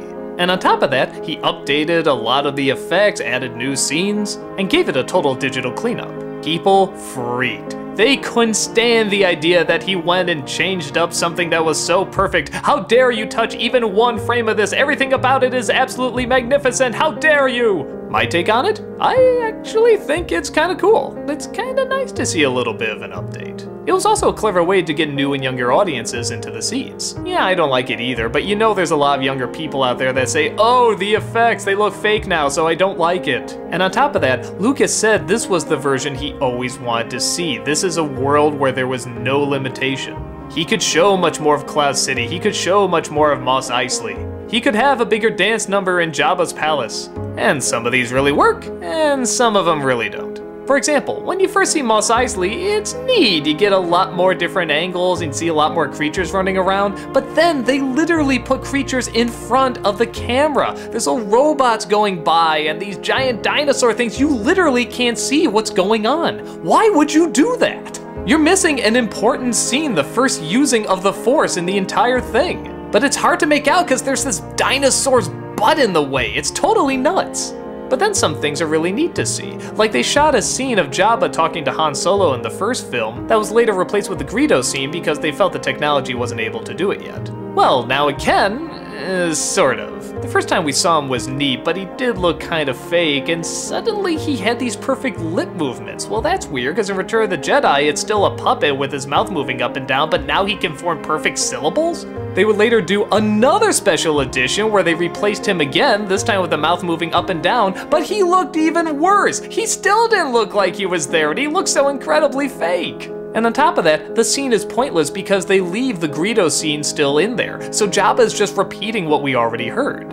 And with that said, yeah, let's talk about the whole Han shot first thing. In the original version, Greedo has a gun on Han Solo and Han Solo shoots him to get out of it. Well, Lucas didn't like that, so he had it where Greedo shoots first and then Han Solo shoots back. Now, taking out the fact that this is a horrible looking effect, it literally looks like they just photoshopped Harrison Ford's head over a little. Everyone once again went nuts. That's not how it's supposed to go. Han Solo's supposed to shoot first. It's a total betrayal of his character. Everything that Han Solo is destroyed because of this one scene. Okay, it's stupid and not needed, but it's literally 1 second. People are still bitching and moaning about this dumbass scene, and it's ridiculous. They act like somebody told them that Luke Skywalker was a Jawa or something. It's not that big a deal. It's a different take on an already popular scene. Neat, it's cool to see a new point of view. Why the hell is this worth going apeshit over? Yeah, don't worry, soon the prequels will come and suddenly you'll have nothing to complain about. This will still be the most offensive thing you will ever see in a Star Wars film. In Empire Strikes Back, the changes are a little bit more minimal, but look nice. Cloud City, for example, you can see a lot more of. And they even explain some things that were a little confusing in the original. Like when Lando Calrissian gets on this little microphone and says everybody evacuate the city. What? Wait a minute, where was that going to? You never see who's hearing it, you just kind of assume it's that one building. In the special edition, you see it's a speaker that reaches out to the entire city. But then again, does he just have a little microphone like that anywhere? Couldn't anyone get on that microphone? And details. You also see a lot more of the monster that attacks Luke in the opening. And you see how the hell Vader got from Cloud City to the Star Destroyer so quickly. Yeah, that always bothered me in the original. It's like he was in one location, then suddenly he's in another. Here, we actually see him take the ship and go back. It's a little detail, but it's nice to have.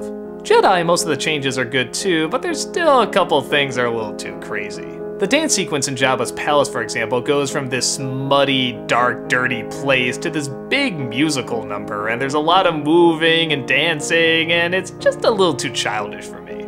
On top of the fact that, again, the CG monsters never really look like they're there, but whatever. Again, it's neat to kind of see a new point of view.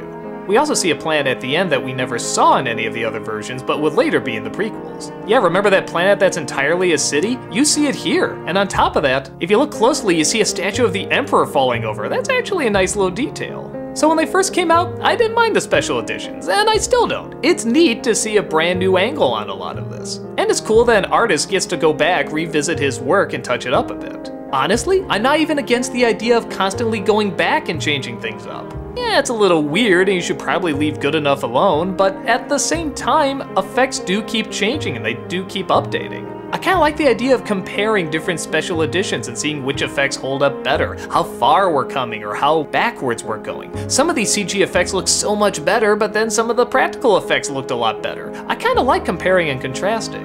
So the idea of constantly going in and updating it, I don't mind. What I do mind is that we can't see the original. That's where I think people can get legitimately upset. We should be allowed to compare and contrast. Why are we just ignoring history? If Abraham Lincoln released another version of the Gettysburg Address and said this is what I really wanted to say, that'd be neat, I would love to see that. But if he went back and said, no, this is what I said and what you heard is completely false and doesn't exist, I'm gonna erase it, that would be stupid.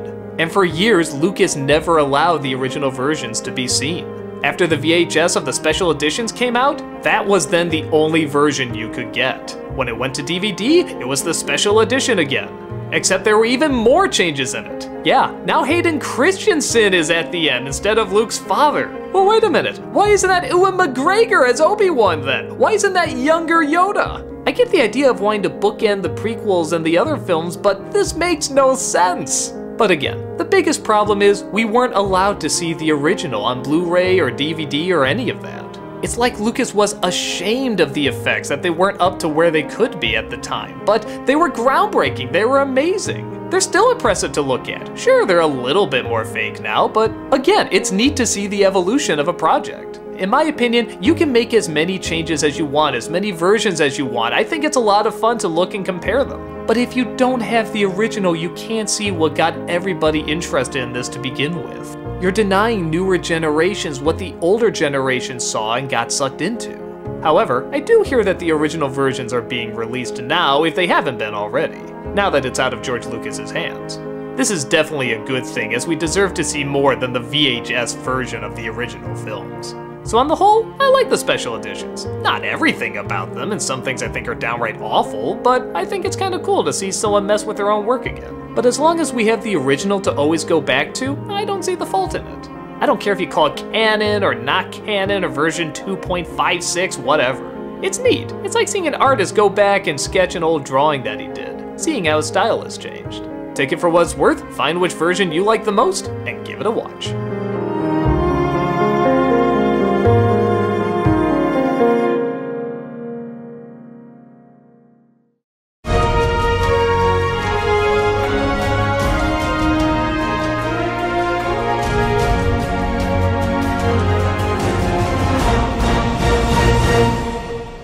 Everybody knows the Muppets and everybody loves them. But after a few films that didn't do so great, suddenly the Muppets became really unpopular. Okay, nobody hated them or anything, but they definitely weren't pulling in all the numbers. Once in a while you see them on a commercial or two, but they weren't really in movies or shows or anything like that anymore. This is why the reboot movie called The Muppets was such a big deal. Not only were they trying to get people interested again, but they threw as much time and effort into it as possible. We're talking big musical numbers, celebrities, emotional moments, new material mixed with old material, commercials and advertisements everywhere you went. And thankfully, it paid off. Not just because it was really funny and creative, but because it was brilliantly and brutally honest about people's acceptance of the Muppets recently. Two brothers named Walter and Gary, one of them kind of obviously adopted, are going on a vacation to Los Angeles. One of the reasons being that Walter's biggest dream is to become a Muppet. But he finds out that the Muppet studio is about to be closed and bought up by an evil tycoon, so he rushes to get all the Muppets back together to put on a great big show to raise money to keep it around. The problem is, all the Muppets have gone their separate ways. Why? Well, because nobody cares about the Muppets anymore. Yeah, they're pretty harsh in hammering in how not popular they are. But Walter still believes in them, as does Gary. Well, sort of. He really just wants a vacation with his girlfriend Mary, but also wants to help his brother out, and yeah, you can see the obvious problem here. Will they be able to put on a show and raise enough money so that they won't lose the studio? Oh, what do you think? Well, actually, it doesn't turn out exactly how you think, but in a way it kind of does, but in some ways it's really clever, in other ways it's kind of a cop-out, but okay, that's a whole nother video. Let's talk about the movie in general. The movie is a send-up to the classic traditional Muppet films, like The Muppet Movie or The Great Muppet Caper or Muppets Take Manhattan. The comedy is straightforward, but also strange, simple, but with a lot of fourth wall jokes, and does a wonderful job at combining old tricks with new tricks. Classic humor with more modern humor. But that's only what makes it good. What makes it great are the emotional moments. This movie will make you feel sad that you ever didn't look at the Muppets. There are so many song sequences and moments of them just remembering the good old days. Trying to figure out what went wrong. Did they go south or did the people just leave? Something like this can get a little too heavy-handed, but they do it at just the right balance. Every single time they have a song trying to remember what happened, there's always another song that's very upbeat and funny, and again, kind of like the classic Muppet movies. It's this kind of clever directness that makes us appreciate them so much more. When they get set up to sing the Rainbow Connection, it's a big tear-jerking scene. But the great thing about it is that it doesn't all rely on nostalgia. There's new stuff as well. The new songs are really great. Hell, one of them got nominated for an Academy Award.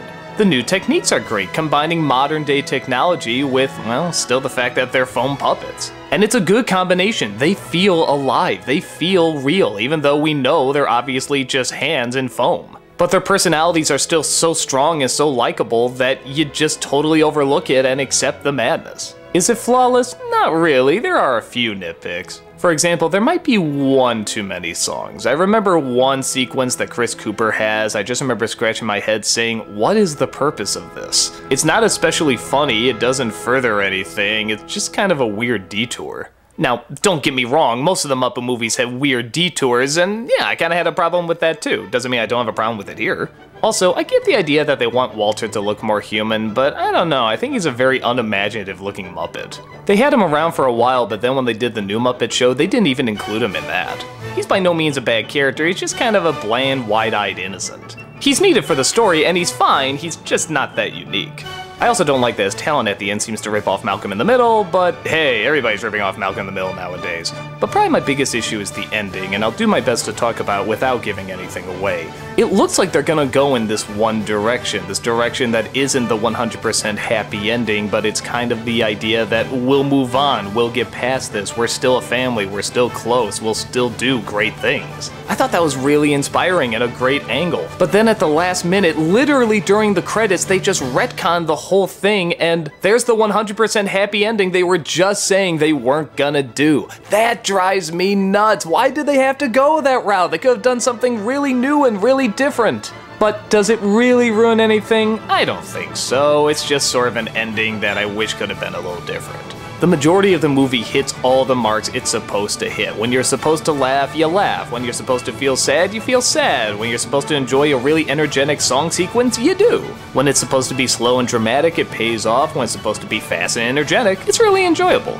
I really like how the writing and the direction and the jokes are so similar to those first three Muppet films. Yet it isn't just a mindless retread, they throw in new stuff as well. It's a really, really good balance. From soothing song numbers to pointless celebrity cameos to looking right in the camera and making a joke to the audience, it's the Muppets and they're right back on track. If you loved them at their best, you're definitely gonna love them here.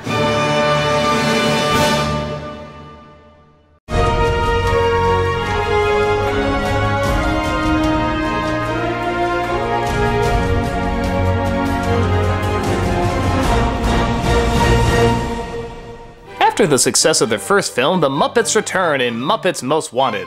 A movie that literally takes place directly after the first one. Yeah, you see them waving and saying goodbye, and then suddenly they're just jumping right into the sequel. I love movies like that.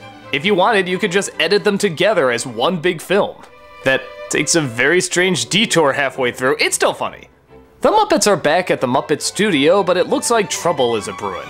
as an evil criminal who happens to look exactly like Kermit breaks in, switches them up, and now he's confused for Kermit while the real Kermit is thrown in jail. Yeah, they're doing that cheesy story. And again, even the Muppets acknowledge they're doing that cheesy story. Walter and a few others start to catch on, and they try to figure out what's the best way to stop this criminal mastermind, while also getting Kermit back safely, while also convincing everybody that this guy is not the real Kermit. Standard? Oh yeah. But funny? Incredibly. Where I felt the last Muppet film was very much trying to be similar to the first Muppet movie, this one is definitely trying to be like the second Muppet movie, The Great Muppet Caper. Some people didn't really like that because they like the emotion of the last film, and in this one, it's not really there. But it's not supposed to be there. This one is just returning to the straight-on jokes and clever writing, catchy song numbers and goofy sequences, and they all work. Honestly, my favorite Muppet film out of all of them is The Great Muppet Caper. Even though I love the emotion of the other ones, I just thought the comedy and the creativity of that one were so great. It was just so spontaneous and odd, but also so entertaining. This one, I felt the same way. Where the first one has some problems that we overlooked because the emotional moments were just so good, this one I think has a lot less. Most of the jokes hit bullseyes, and a lot of them you don't see coming, and a lot of them really do try serve a different humor while also staying to the traditional humor that the Muppets are so well known for. It's combining old cliches with new cliches. And there's still all those pointless celebrity cameos and all these weird song sequences that just come out of nowhere. The music and lyrics are incredibly clever. So I was kind of scratching my head why people weren't getting as into this one as they did with the first one. That is to say, I don't know anyone that hated the movie, but people were either on, I didn't think that much about it, or it was okay. The only thing I can gather is that the first film, while it did have more problems, took more risks. The emotional moments in the first one could have very easily bombed or been awkward or just didn't pay off, which would have caused people to not only dislike it but really dislike it. But because they took that risk and it worked, a lot of people got a lot more emotional to it and they connected as something much bigger than the other Muppet movies. This one is a very standard Muppet movie. It's really nothing but jokes. Even the plot is kind of one big joke. For me, I don't mind, that's kind of like what the traditional Muppets were, but for others, they might be wanting something more. Hell, even in the opening song, they acknowledge that sequels are usually not as good as the first one. To me, that makes me laugh, but to others, it might be like they're kind of admitting that they know this one's not going to be that great. And that can put them in kind of a weird feeling throughout the rest of the film. For me though, I loved it. I thought it was hilarious. I do admire the chances that the first film took more, but in terms of what made me laugh harder, that'd definitely be this one. So I guess it's kind of a pick your poison. If you're going for more of the mix of the emotional with the laughs, that's definitely the last film, but if you're just going for straight up comedy, this is definitely the one to check out. I loved it just as much as the other Muppet films, and I know I'm gonna see it a lot more times in the future.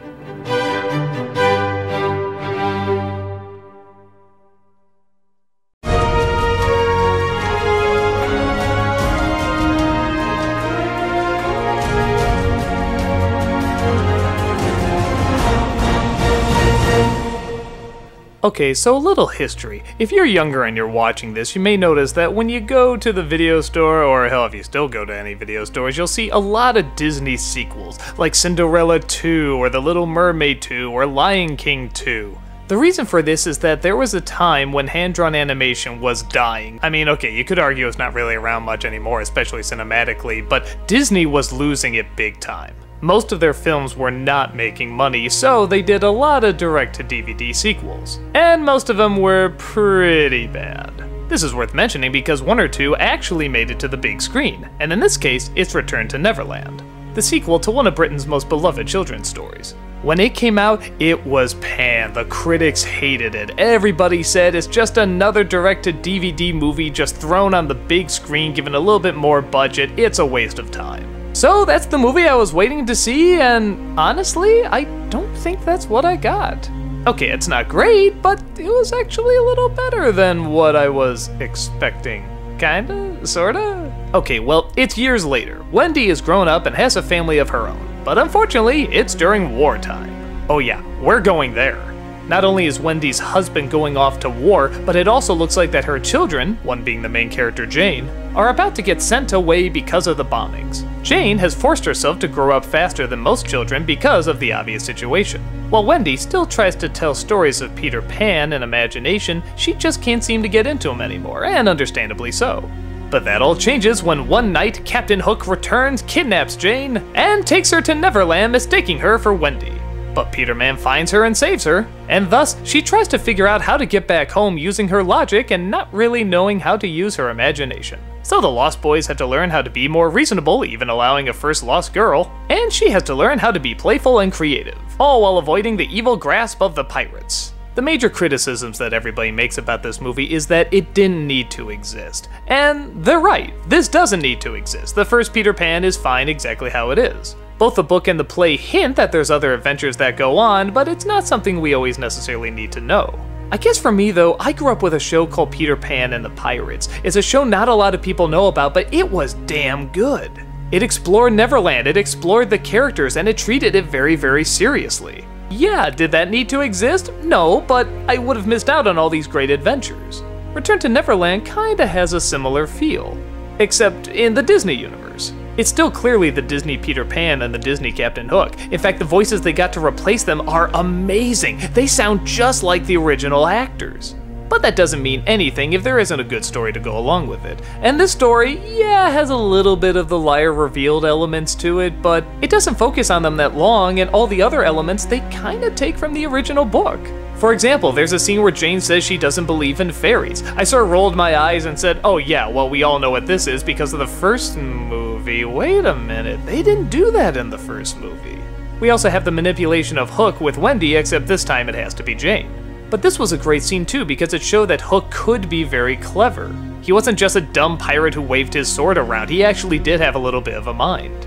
And the struggle Jane goes through is a very understandable struggle. You see the war, they show you some of the grittiness. I mean, okay, not too far, they don't show dead bodies or anything, but they show it's tough. She isn't just a stick in the mud, you completely understand why she has this mindset and why it's hard for her to imagine things. Heck, why it's even hard for her to be happy. Now with that said, there definitely are things you can complain about. For example, they have pop songs, oh yeah, and they really don't fit. There's one song that the Lost Boys sings that sounds like a traditional Disney song, but aside from that, all the songs are sung by pop singers, and they're early 2000 pop singers, so they have that scratchy voice that's supposed to sound tortured, and it sounds like shit. It sounds like shit. It's awful. It's distracting. It's a slap in the face every time there's supposed to be an emotional moment. I hate it when they do this with Disney films, especially ones that take place such a long time ago and in fantasy lands, and you just hear this incredibly dated 2000 song and ugh! It hurts every time you hear it.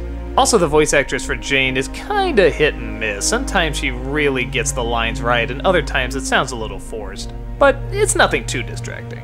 There's also some weird changes that I never quite got, like instead of the crocodile they have this giant octopus or squid, something like that, and now he's the thing that chases Captain Hook.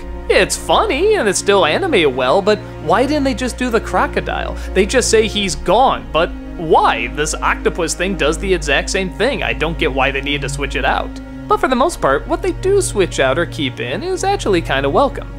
And besides, that's not the focus. The focus is on Jane interacting with the Lost Boys and trying to get back her childhood. Which, yeah, sounds a little familiar, right? I guess if you do have to compare these two, I would say Hook is the better movie, but I don't know, for a sequel to Disney's Peter Pan, this is kind of exactly what I would expect. It has some really nice imagery, like when Hook is taking Jane to Neverland, this ship is flying through London. It looks amazing. There's a wonderful scene at the end where young Peter Pan meets grown-up Wendy, and it plays out exactly how it should play out. It's not too emotional, but it's not too simple either. And that's kind of how I think of the movie.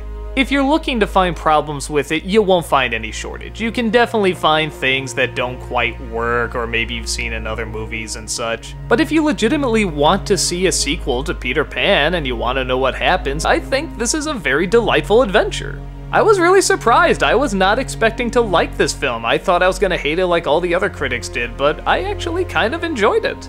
It's not grand or epic, but it's simple and nice.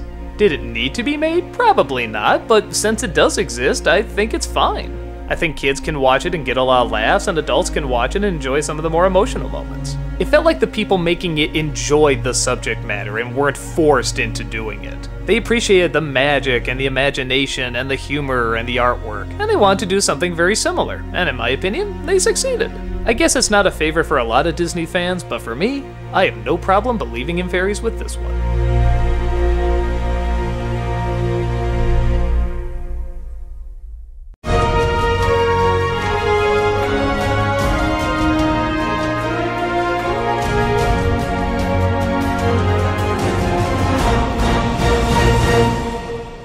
Hey, you remember Wicked? That Broadway show that took the world by storm by looking at a popular story and giving it a new point of view? And everybody has been trying to rip off in one way or another recently? Well, now we have Disney's version. One of many. But this is one that actually takes place in Oz too. It's Oz the Great and Powerful. An imaginative take from director Sam Raimi, who mixes imagination and wonder with awkwardness and a lot of clumsy choices. A magician, played by James Franco, wants to make a name for himself by doing great things, but he just can't seem to get off the ground. Well, one day he literally gets off the ground with a balloon, gets sucked away into a storm, and wakes up in the land of Oz. He of course comes across some interesting characters and some interesting baddies, and he tells everyone that he is in fact a powerful wizard. By using his illusions and his salesmanship, he convinces everyone he can do great things, and for the most part, everybody believes him. But soon an evil witch, played by Rachel Weisz, tries to use his tricks to her advantage while also using her sister, played by Mila Kunis, by manipulating her romantic interest in him to fulfill an evil plot. Okay, so what are the good things? Well, as you'd imagine, especially being a Sam Raimi film, it is very visually interesting. Some of these backgrounds look a little repeated, like we saw this in Tim Burton's Alice in Wonderland or Lord of the Rings, but then you get some really cool scenes, like the opening is done in a different aspect ratio. This is obviously supposed to be very similar to the trick they did in the first film where it starts off in black and white and then it goes to color. Not only does this start out in black and white, but it's not in widescreen. And even when it's not in widescreen, they use the 3D effects very cleverly. Like when someone shoots fire out or throws a hat, it actually goes outside the boundaries. And it works more to its advantage when you travel to Oz and they go to widescreen and you see how vast and gigantic it can be. Sometimes, I have to admit, it does kind of capture the spirit of the original Wizard of Oz. There's a wonderful scene where he comes across this little China doll and tries to glue her back together. Everything about this scene is, for lack of a better word, magical. It's just a magical, wonderful little moment. The music, the pacing, the acting, the effects are unbelievable here. You really feel like this thing is alive. It's a really charming, tender moment that I really wish the rest of the film was like. But sadly, it isn't. It just kind of feels like some choices were made that shouldn't have been made. James Franco can be an unbelievably good actor, but he seems kind of miscast here. I feel like there should have been someone a little older or a little bit better at being a fast talker. He just kind of looks like a guy who's trying to play a con artist, not an actual con artist himself. The whole film, as you probably imagine, is building up to the classic liar revealed story, and I hate these stories. I think we're all so sick of it. I think we put up with it more if tons of creative stuff was coming, and yeah, there are some really creative scenes. But story-wise, it goes the route you think it's gonna go, and yeah, the whole time you're watching it, you're thinking, wasn't this done a lot better in Wicked? And speaking of which, let's get to the ultimate blunder in this movie, Mila Kunis as the Wicked Witch. Oh lord, this is a good actress, she can do good stuff, but this is completely the wrong choice. It's like having William Shatner as Hamlet or Leonardo DiCaprio as The Mask. Just some things don't go together and you know they're not gonna go together, but you kinda hope. It's like Michael Keaton and Batman. Like everyone thought it wasn't gonna work, but maybe it'll play out. Maybe the director saw something that nobody else saw, but no. The makeup is ridiculous. The voice she has isn't dramatic and it isn't intimidating. It just looks like a little girl dressing up for Halloween and screaming, "I'm the Wicked Witch, believe me, I'm the Wicked Witch." It's hard to watch, like really hard to watch. And like I said, this is a good actress, she has tons of other work to her credit, this just isn't gonna be one of them.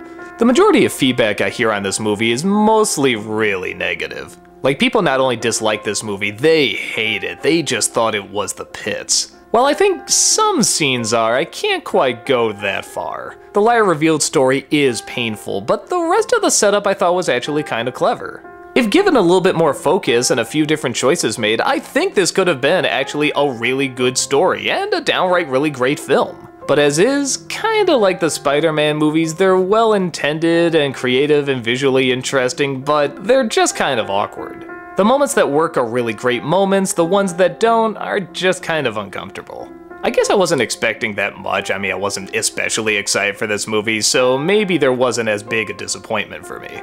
I'm still glad I saw certain scenes. I like some of these creative characters. I like when they're flying in the bubbles. I like when he's putting the China doll back together. I like some of this imagery. But clearly some of these casting choices should have been moved around. Some of the dialogue could have been a lot more clever. The pacing in some moments could have been a little tighter, which leads to an obviously good-intentioned, but still clumsy movie. If you're in the mood for some good visuals and a couple of nice scenes, I say this isn't that bad one to check out. But if you're in the mood for something that's much more complete and put together, I say you're probably gonna need a lot more glue.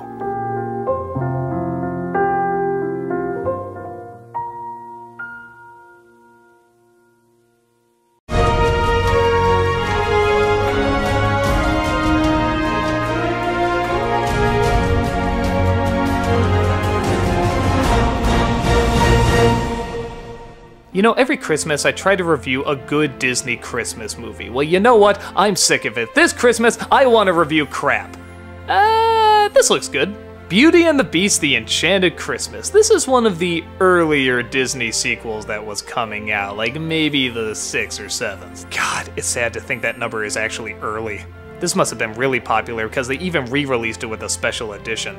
Yeah, I guess this got a bit of a fan base. I guess to its credit, it's not the worst. I mean, there's definitely a lot more bad Disney sequels out there, but yeah, it's still not that... Okay, well, it takes place once again, once upon a time. Except this time, Belle and her prince are talking about who brought Christmas back to the palace. So we flash back to when Belle was still a prisoner of the Beast. He's still pretty kind to her in terms of letting her roam through the castle and everything, but he has this hatred of Christmas. One of the reasons being, I guess they were all transformed on Christmas. What a coincidence. And they even come across this Christmas ornament, played by Bernadette Peters, who hates Christmas as well because she hates what a reminder it is of all the misery that it's brought. But of course, Belle wants to bring Christmas to the castle by going out and getting a tree and celebrating the holiday.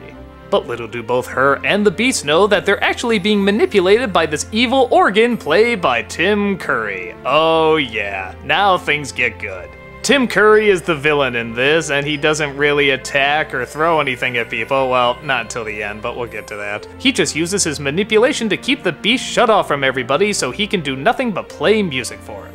I guess on the whole there are a few good ideas here, most of them being around Tim Curry. The design of this organ is amazing. He's all CG, but he looks incredible. This is something that clearly should be CG. The film also looks very nice. Well, okay, it's pretty impressive for the animation that they had at the time. This was before they just abandoned their film animation and threw it all into their DVDs. But this was kind of a nice halfway. It wasn't as lame looking as Return of Jafar, but it wasn't as good looking as, say, Mulan 2. They still have some nice winter environments, they know how to shoot the snow, they know how to get some good colors in there. And I guess if someone was forced to do a Christmas Beauty and the Beast special, this is not the worst story you could put to it. I kinda like the idea of keeping the Beast away from everybody and the organist kind of being like this addiction, trying to keep him in his loneliness. In fact, he actually kind of likes his new form and he wants to stay in that new form. Isn't that fascinating? But aside from that, it's not much. Belle goes from being a really interesting character to just always kind of being happy and smiling and optimistic. A little too much. She becomes a little too bland. It's nice hearing Bernadette Peters sing, but hell, anytime she sings, it's amazing. One of the problems, though, is that the songs are very half-assed. That is to say, I'm sure someone worked very hard on them, but all of them sound like melodies that just weren't given enough time to really bloom. They're all kind of searching for a sound, or searching to be the next Be Prepared, or Beauty and the Beast love song, and yeah, they just sort of sound like cheap imitations that weren't given enough time to be those songs. There's also this completely pointless climax where it looks like everything is gonna end, but out of nowhere the organ decides, no, I'm gonna stop everybody, I'm gonna destroy the castle, and oh, what the hell are you doing? I give it credit that it could have been a lot more half-assed. You get a feeling that the people working on this are kind of shrugging like, okay, well, if we have to do this, let's try to put something decent together. But with an idea this strange and this forced, it's really hard to turn out anything that spectacular, especially after this was such a spectacular movie with the original. It's a pretty damn tough follow-up. I guess I'd say if you're very forgiving of story and characters and you're just kinda looking for some basic Christmas visuals that aren't spectacular but are good, this is harmless. But yeah, coming off the heels of the only animated film at the time that was nominated for Best Picture, you'd probably expect something a little better than this. But then again, it's a direct-to-DVD Christmas special. What can you expect? I wasn't impressed, but I wasn't horrified either. There's plenty of stupid moments, but there's some okay moments as well. In my opinion, there are so many Christmas specials out there that do this kind of stuff so much better that it's definitely worth looking at those instead. If you got the nostalgia factor, fair enough, go ahead and watch it, it's not gonna injure you any. And hey, if this is what gets you in the holiday spirit, who am I to judge? Merry Christmas, and I'll see you through the rest of December.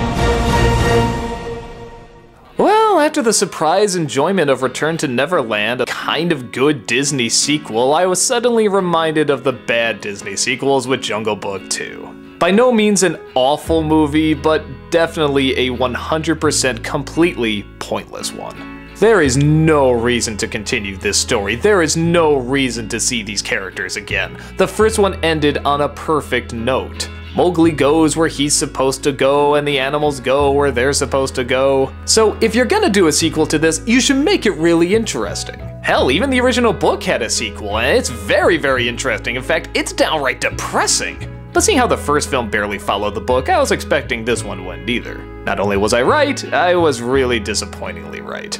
Mowgli is still a little boy and still in the man village. A family decides to take him in, and he even manages to get a little bit of a romantic acquaintance. That is, as much as boys like girls at that age, but he finds the jungle is still calling him. So one day, after getting in a fight with his family, he suddenly out of nowhere feels like he doesn't belong and decides to run away, and thus finds Baloo, Bagheera, and all his animal friends. His girlfriend decides to chase after him, but little do they all know that Shere Khan is back and wants revenge for Mowgli humiliating him in the past. Will he slice him to ribbons while they sing bare necessities a minimum 4 times? Oh, how I wished. As some of you know, I wasn't really the biggest fan of the first Jungle Book. That is to say, it was good, it was fine, I just really wish there was a better rendition of the story told. But it's okay, it's passable. So obviously in the sequel, they try to relive a bunch of scenes that you remember from the first movie. Look, there's Kaa, look, there's the elephants, look, there's the vultures. And that's really about it.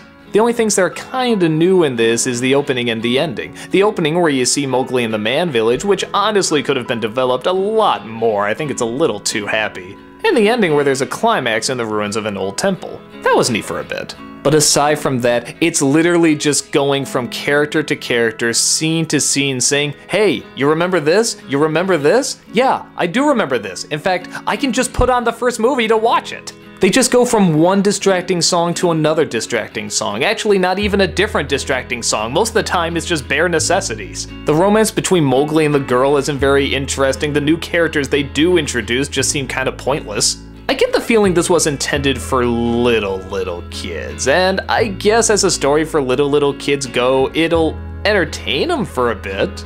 But again, it's Disney, and it's the Jungle Book. Don't you think a little bit more time and effort would go into the development of this?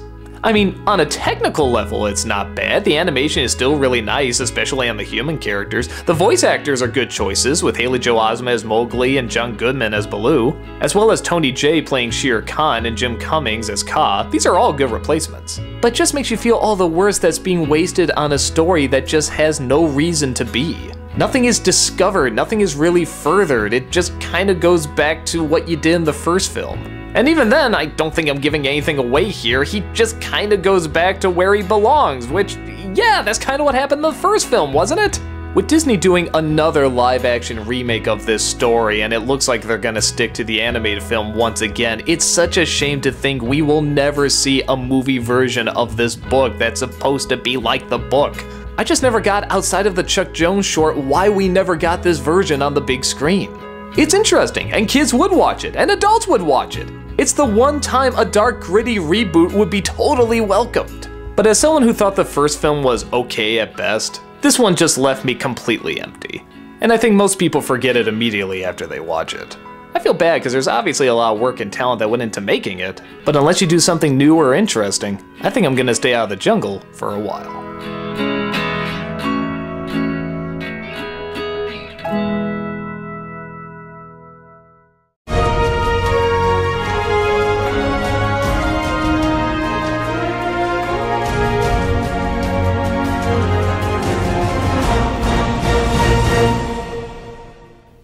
always so split when it comes to Cinderella. Some say it's a charming fairy tale, others say it's an incredibly sexist story. I guess I'm somewhere in between.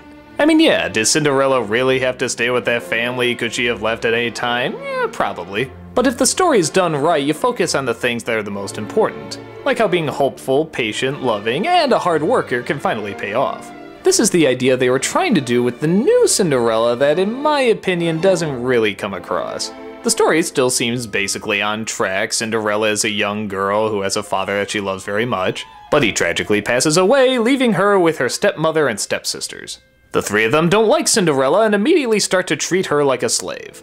Trying to be optimistic, she obeys all their commands, hoping one day to accept their love, but she's slowly starting to realize it's never gonna happen. She bumps into a young man who happens to be a prince, and they start to hit it off until they find out their situation and realize that they're probably never gonna be anything more than friends, if even that. But the father wants the prince to marry, and so they hold a great big ball for him to socialize. The stepmother and stepsister don't let her go to the ball, but of course a fairy godmother comes and shows her the way. Through kindness and magic, she transforms a pumpkin into a carriage and her rags into a beautiful dress, her shoes into glass slippers, and she's off to the ball. She once again hits it off with the prince, but she needs to leave, resulting in one of her slippers being left behind, and thus the maiden who can fit the slipper will marry the prince. Sounds pretty standard to the traditional Disney formula, but there are a few changes. Some good, some bad. Let's talk about the good stuff. Seeing how it's a Kenneth Branagh film, once again, it looks amazing. The colors, the sets, the cinematography, it's like you're really in a fairy tale. There's a lot more detail given to characters that didn't get much attention in the original that sorely needed it. For example, the prince is much more fleshed out. Yeah, he isn't just a bit of hunk arm candy, he's actually a very interesting character. As is the king, and even the stepmother has a little bit more development, as we actually see her and the husband try to get along, try to have a little bit of a life together, but realize that they're not quite meant for one another. So you see the seeds of how she would become so despicable. It's also kind of interesting seeing the development of Cinderella starting off as the stepdaughter, then slowly becoming the maid. They don't just immediately say go to the kitchen, they say, oh, wouldn't you like to help out? Wouldn't you like to make things easier? Leading to a point where they don't even let her sit at the same table anymore, which is the scene where she finally breaks down. It's emotionally effective. You really feel bad that she will never be a part of this family. I also kind of like the idea that the fairy godmother is disguised as a peasant, but then when Cinderella treats her with kindness, that's when she gives her the reward. A good lesson, but isn't the idea that she's being rewarded for kindness all through her life? It's kind of weird that she suddenly gets all this stuff just for treating one person in a good way.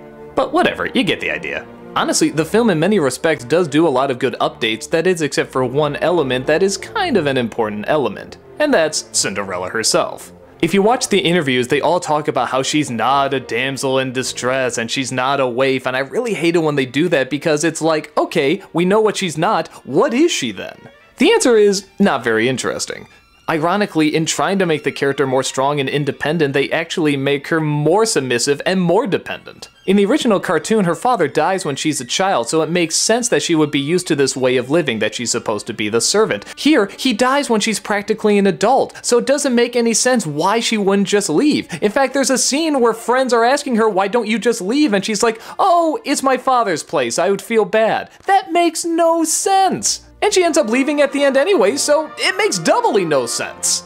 And when it does show her childhood, it's some of the worst stuff in the movie. It actually starts off showing how over-the-top pleasant her life is, and it is painful. It is beyond sappy. It's like it's made for 3-year-olds. Which, if the movie was made for 3-year-olds, fine, but it's clearly not. It's supposed to be made for everybody. It's supposed to make adults feel like children and children like adults. Just know if you're watching it, the first couple minutes is not a reflection of the rest of the film.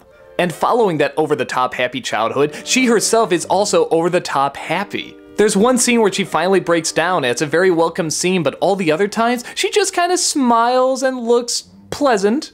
And I'm sorry, that's not interesting. I know a lot of people remember the original Cinderella as being just very bland and not very interesting, but you know what? She had her limits. She could get angry, she could get frustrated. You could see in the animation and the performance that she's constantly telling herself, just get through it, just get through it. So when it leads to the scene where the dress is ripped apart and she has nothing left, it's genuinely heartbreaking. In this movie, when they rip the dress apart, it doesn't mean a thing. Yeah, she cries and she feels sad, but it feels like we're going through this simply because it's the Cinderella story. We kinda gotta go through it. It didn't feel earned. We already had the big cry scene when she realizes she isn't part of the family, and it was very effective. But because of that, you're taking away from a moment that should have been huge because you did it a little too early.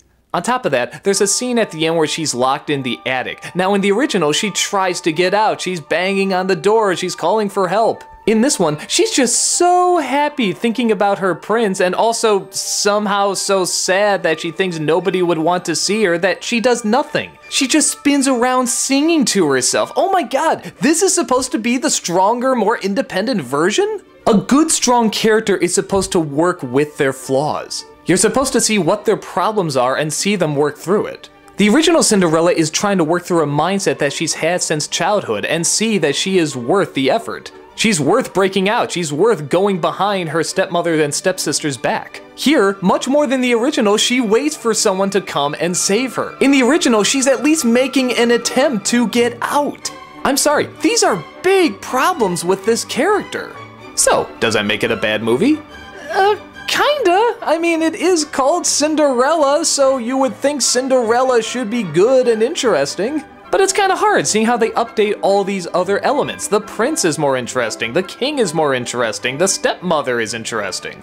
There's less of cute little mice and more chemistry between the romantic leads. Somewhere between this live action version and the animated version, there's a really good rendition of Cinderella that's waiting to get out. Honestly, if you want a good one that actually has an interesting character and tells the story in a unique, awesome way, go see Ever After. In my opinion, it's the most fun and interesting rendition of the Cinderella story, with a smart, interesting, complex lead. With this one, it is difficult to like if you don't make your main character relatable. Where the original did have problems that were just kind of problems of Disney fairy tales in the day, this one updates some, but then makes others a little worse. I guess I'm glad I saw it. I mean, it did look interesting and it was very elegant and pretty. It obviously tried really hard. It just tried so hard in some areas that it got lost and confused about what it actually was getting across. It's hard to say. If you're looking for just a nice little fairy tale where women wear pretty dresses and dance with princes and such, you'll like it fine. If you want to feel more emotion than you did in the original Cinderella, I don't know if you're gonna get much of that. Because like I said, it's just hard to relate with this character. I guess it's just kind of a pick your poison. Grab a pumpkin and see for yourself.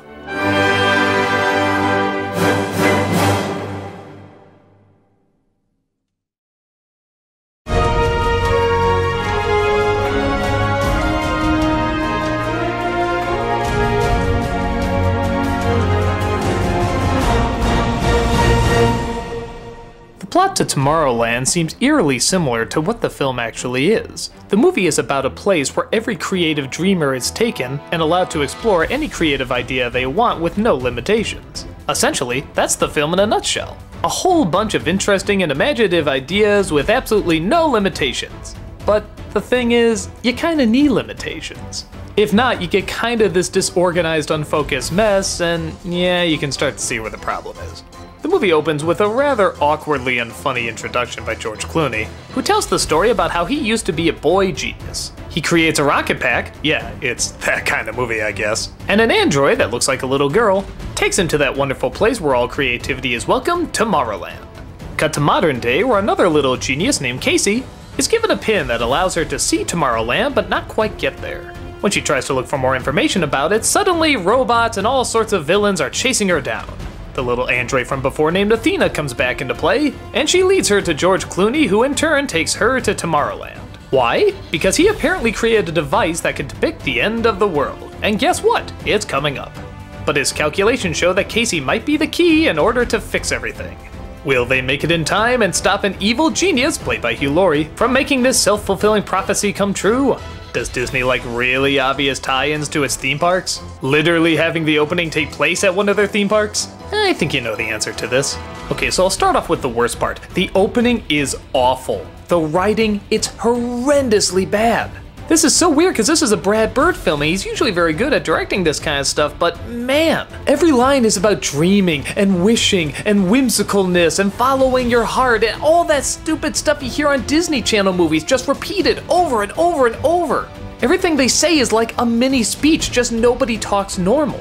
When I first started watching it, I was thinking to myself, oh man, am I in for a bad ride? But luckily, it does get a lot better.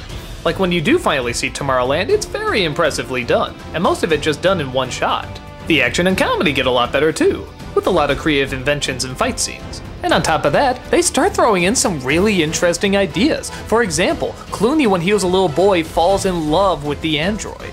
Naturally, he's gonna get older and she's not. Also on top of the fact that she's an android and quote-unquote can't feel love.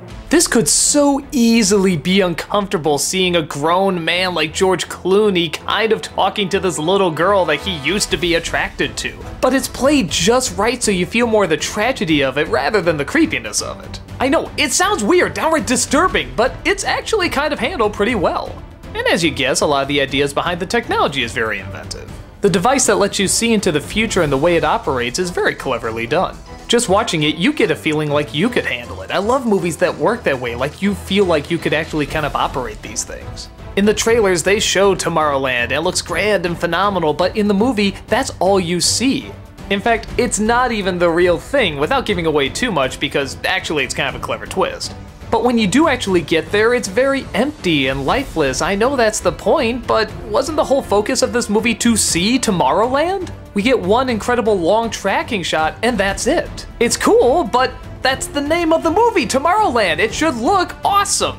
On top of that, because there's so much going on and so much information thrown at you so quickly, it's kinda hard to understand at times. For example, Hugh Laurie says that the world is doomed, but Tomorrowland is gonna be fine. Well, if that's the case, how come nobody's in Tomorrowland anymore, and how come it almost looks destroyed? There's also this great big long speech that's kind of explaining why Hugh Laurie thinks the world kinda should blow up, and I don't know, I can't tell if it's actually really profound or super preachy. Bottom line, it's so complicated you're still not quite sure what the motivation is. Now don't get me wrong, a movie that really wants to challenge you with some different philosophies and such, that's welcomed. But the movie literally opened up with a little boy creating a rocket pack and flying it around Tomorrowland. How are we supposed to follow this incredibly complicated philosophical technobabble? Is this a fun little fantasy or a super liberal that's trying to write out all his aggressions? Even the acting seems on and off. George Clooney sometimes can be very charming, but then other times his comedic timing is really off. Same thing with Casey. Sometimes she talks like someone her age, and then other times she just sounds so over the top whimsical and shoving the message in your face that's just irritating. The only thing that's constantly good through it is the android. They pick a really good actress to play her, and yeah, she has to do some very complicated, unique scenes with George Clooney and this kinda not really sorta romance that was going on. But she completely pulls it off, and she's totally convincing. She's easily the best part of the movie. As for the rest, I don't know, it kinda feels like it's trying to be a dark and gritty Meet the Robinsons. Except where the message in that one, while also hammered in, was kept very simple, this one, the entire world depends on it. If everybody doesn't follow their dreams, we're all gonna be destroyed. It just seems a little too extreme for me. And much like the idea behind the world itself, I feel it does need limitations. It does need people to say, maybe not this, maybe we should try something else. It's a cool thought to see creativity just bloom and never be filtered, but I think the moral of the story would have been more interesting if it was showing that limitations are needed. Compromises are gonna have to be made. I'm still happy I saw it, if for anything else just for a lot of these creative and unique ideas. But tone-wise, it's all over the place. Sometimes it feels very adult, sometimes it feels unbelievably childish, sometimes the effects are amazing, sometimes they're ridiculous, sometimes it's whimsical, sometimes it's boring, sometimes it's slow, sometimes it's too fast. It's about as uneven a film as you can get. Me personally, I like it when ideas are sort of dropped in my brain and can sort of fiddle around in there, so I can definitely take that from it. But if you're looking for a movie that's much more put together and easy to follow, sadly, it seems like it's another dream away.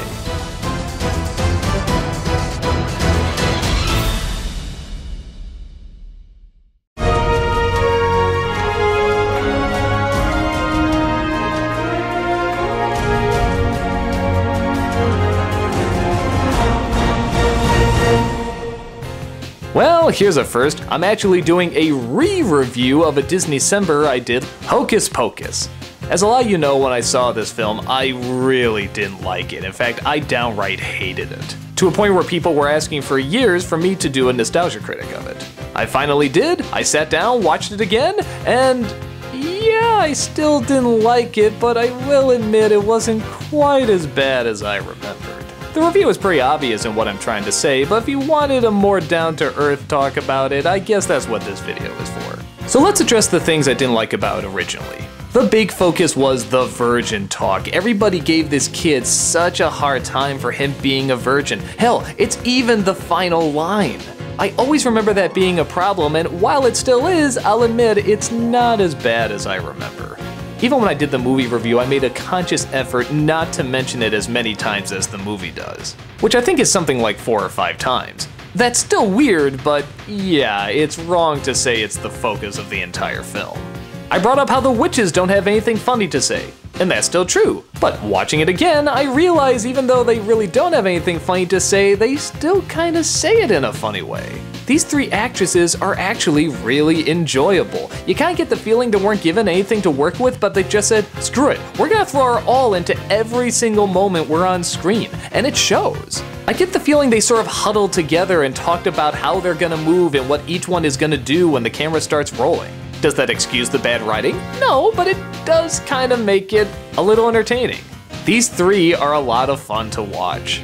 Now, does that excuse how incredibly bland the main characters are? No. Does that excuse how this story makes absolutely no sense whatsoever? No. Does that excuse a lot of really awkward, just downright stupid moments? Absolutely not. But over time, I am realizing more and more why this is getting a following, and that the correct terminology for it really is guilty pleasure. It's like my love for Ernest Saves Christmas. It is a stupid movie and nothing makes sense about it, but some things are just so good I can't help but watch it every year. Hocus Pocus, I can now see, is kind of the same way. There is a lot of Halloween in it, there are a lot of nice visuals. It's over the top and cartoony, but that just kind of makes it stand out even more. The song sequence with her singing is a lot of fun. A lot of the effects actually still kind of hold up. And even all those cliched 90s tropes, I think people are kind of laughing at how cliched they are now, and how you did see them just in every kid's movie at the time. It doesn't mean it's by any means smart, but I can see how people can be really entertained by it. It's hard for me to say I actually enjoy it, but I do enjoy parts. Enough to at least finally see why other people enjoy it, and I think that's an important thing to understand. So I guess the conclusion of this re-review is, if you're really forgiving and just want to see some Halloween visuals, you'll probably be satisfied here. Or if you really like those classic 90s tropes and you just kind of want to have a laugh at them, you'll probably really like this too. I still really don't like those scenes where they address the whole weird virgin shaming, but like I said, it's not as focused on as I remember it. So maybe the majority of kids watch it will probably overlook that too and just be distracted by how entertaining the 3 witches are. I just felt like this movie deserved a second chance. Do I still like it? No, but I can understand why others like it. If this is something you watch every Halloween, I finally get it. I probably won't be joining the group, but I can at least say there are some really fun and weird things about it that you can get a few laughs at. I'll enjoy my incredibly silly, stupid guilty pleasures, and you can enjoy yours.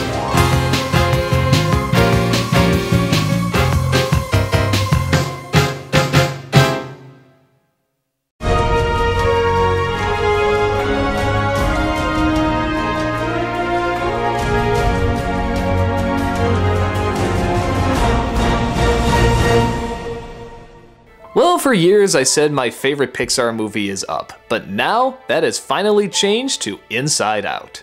Not only the best Pixar film ever written, but one of the best Disney films I've ever seen. This is a movie that takes an idea and does everything great that you can do with it. The setup is that everybody's mind is fueled by emotions, and here the emotions are personalized. They're basically what you would think. Joy is very happy, sadness is very depressed, fear is very paranoid, you get the idea. We focus on the emotions of a girl named Riley, who's moving from one new location to another. Such a large change is throwing her emotions out of whack, and we find that joy and sadness are accidentally separated from headquarters and dropped off somewhere else. Thus, the movie is just them trying to get back in order to bring balance back to Riley's emotional state. In doing so, joy and sadness, 2 polar opposites, have to find a way to get along in order to work together. Now, the idea of emotions having personalities in your head is nothing new. This has been done in Warner Brothers cartoons, Disney cartoons, hell, there's even a sitcom about it called Herman's Head. But this is the first one that said maybe we can not only do something funny with this, but also really dramatic, something that anybody of any age can understand. The story is actually a coming-of-age story, talking about change. Talking about adapting, talking about sacrifices, talking about how some things have to be pushed out of your mind and replaced with others. And all the hardships of growing up are shown through these characters. who are developing Riley as she goes through these tough moments. Whether you're a kid going through these moments or an adult who used to go through these moments, everybody can sympathize. You get these problems, you get these frustrations, you understand how hard it is to adapt. But at the same time, it balances out with a lot of bright colors and funny moments and goofy moments, which is really what the film is about: balance. Joy and sadness don't get along, but like a lot of buddy movies, they realize that they have to get along. Well, here, it actually serves a purpose. Joy's the one who's usually in charge and tries to keep sadness off to the sidelines. But the movie so brilliantly shows how much joy and sadness are actually tied together. I won't give away, but let's just say, it's brilliant. It's summed up through visuals that everybody can understand and everybody can relate to. So many of us try to run away from sadness. We think it's not healthy, but this movie shows it's unbelievably healthy. All your emotions are healthy, you just have to know how to keep them in check. The movie shows it's okay to feel however you feel. There's no shame in feeling sad, there's no shame in feeling angry. If anything, by confronting them, you create new emotions and new moments. And the best thing is, it sticks to the choices they make. When they move, they stay moved. When a character has to disappear, he stays disappeared.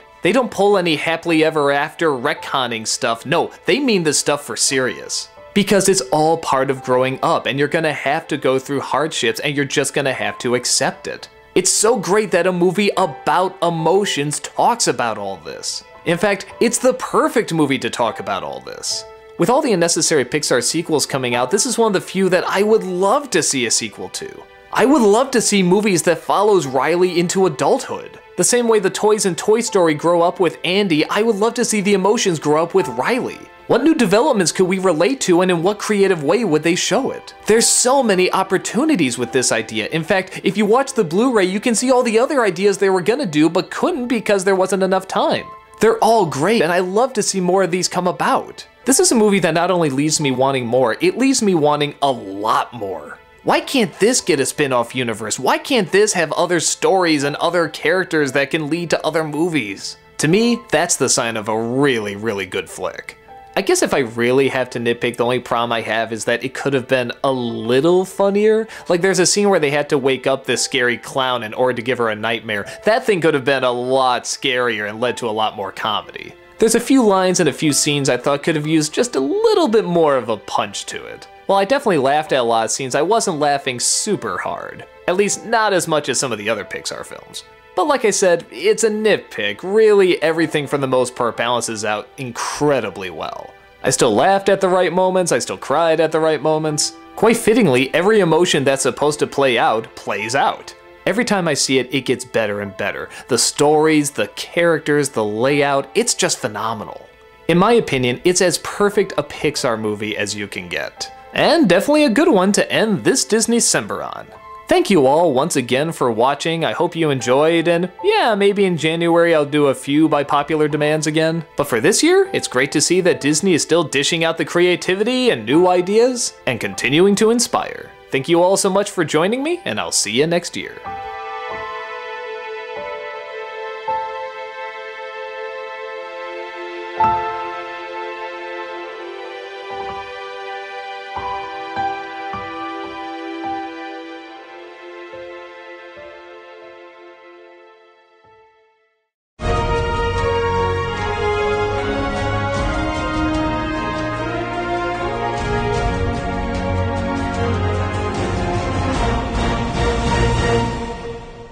By popular demand, it's Mars Needs Moms. Yeah, sorry it took so long to get to these. We've kind of been busy with a few other things, but here I am, and I finally saw one of Disney's biggest disappointments. The critical and box office flop that actually destroyed Robert Zemeckis' motion capture company. Yep, remember Polar Express, Beowulf, Christmas Carol? You're gonna see nothing like that anymore, because this is the film that killed it. Some would say that's a shame, others would say thank God, because if they kept turning out films like this, yeah, it's not a big loss. The film is about a little boy who's having trouble getting along with his mother, only to discover she's being kidnapped by aliens and he follows along. They're taken to a planet that's ruled by females who have absolutely no idea how to take care of children. Huh, then how did they survive all these years? Okay, we'll get to all that. The boy comes across another guy who was taken hostage long ago, and while he doesn't like what they do, he just sort of learns to accept it because he has no other choice. But the boy says he does have a choice, and thus the two of them, as well as an alien graffiti artist, decide to change how Mars works, fight the evil repressive system, and stop all the mothers from being destroyed. Oh yeah, when the mothers outuse their usefulness, they just blow them up. And that gets to kind of the major problem of this movie. Okay, I know they always say don't judge a movie by its title, but the title of this movie is Mars Needs Moms. Okay, it's stupid. It's one of the worst titles for a movie ever. But at least when you hear it, you get an idea of what you're going to get. Something playful, something goofy and colorful, kind of lighthearted. But no, this is a really dark, miserable looking, even intense film. There's a scene where one of the characters talks about seeing his mother actually get destroyed right in front of his eyes, and it's told really slowly and really dramatically, and all I can think to myself is, Mars needs moms! But that wouldn't really matter if the film was, say, creative or charming or imaginative, and it's surprisingly not. I know the idea of this world is that it's supposed to be repressive and there isn't any color, but come on, even for a repressive world, we've seen this a million times. It looks like Tron, it looks like 1984, it looks like The Matrix, it looks like all these movies we've seen with miserable worlds a bajillion times, and it's just not interesting anymore. I guess the idea of a race run by females and all the males are just kind of left in the garbage is kind of interesting, but even then, I'm not really sure what kind of commentary they're trying to get across, if any. Is this like a Wicker Man remake? Is women taking over a good thing or a bad thing? Or is it supposed to show, ironically, how men treat women or women treat men? I don't know. Maybe there is no commentary. Maybe it's just the way this planet does things and they just need an enemy to go after. And that's exactly what this film feels like. It feels like everything is there just so it can kind of be there. A kid travels to Mars because kids want to travel to Mars. They fight oppressive systems because kids like fighting oppressive systems. Hey, look how much they argue with their parents. We're gonna motion capture Seth Green as the little kid, even though he doesn't do any of the voice because we just kind of motion capture celebrities for some reason. At least with Tom Hanks and Jim Carrey, they were in the movie. They got to use their voices, but Seth Green? I mean, he's a fine actor, but did you absolutely need this guy in this role? I can tell you that his addition doesn't add anything, nor any of the characters. Joan Cusack, she's one of my favorite actresses. She is so funny and so entertaining, yet she's just there to kind of be there. For a film about a kid who wants to go save his mother, they don't make this mother interesting at all. And it's such a shame to hear someone I know is so uniquely fun like Joan Cusack just given nothing to work with. So, I guess if you're just in a mood to say fight the power and the repressive whatevers as, hey, those films do well sometimes, this one definitely doesn't make any sense, but I guess if you just want to get that rebellious emotion out of your system. But aside from that, I have no idea who would enjoy this film. It's not the worst, it's just dull, and when it's not dull, it's kind of unpleasant. And for a movie called Mars Needs Moms, you wouldn't expect something so grim and depressing. In terms of at least seeing a yearly film with motion capture that's gonna look like a really high-budget production, they're pretty much extinct now. Again, it's hard to say if this is a good thing or a bad thing, but if they're anything like this film, I can say we definitely trade it up.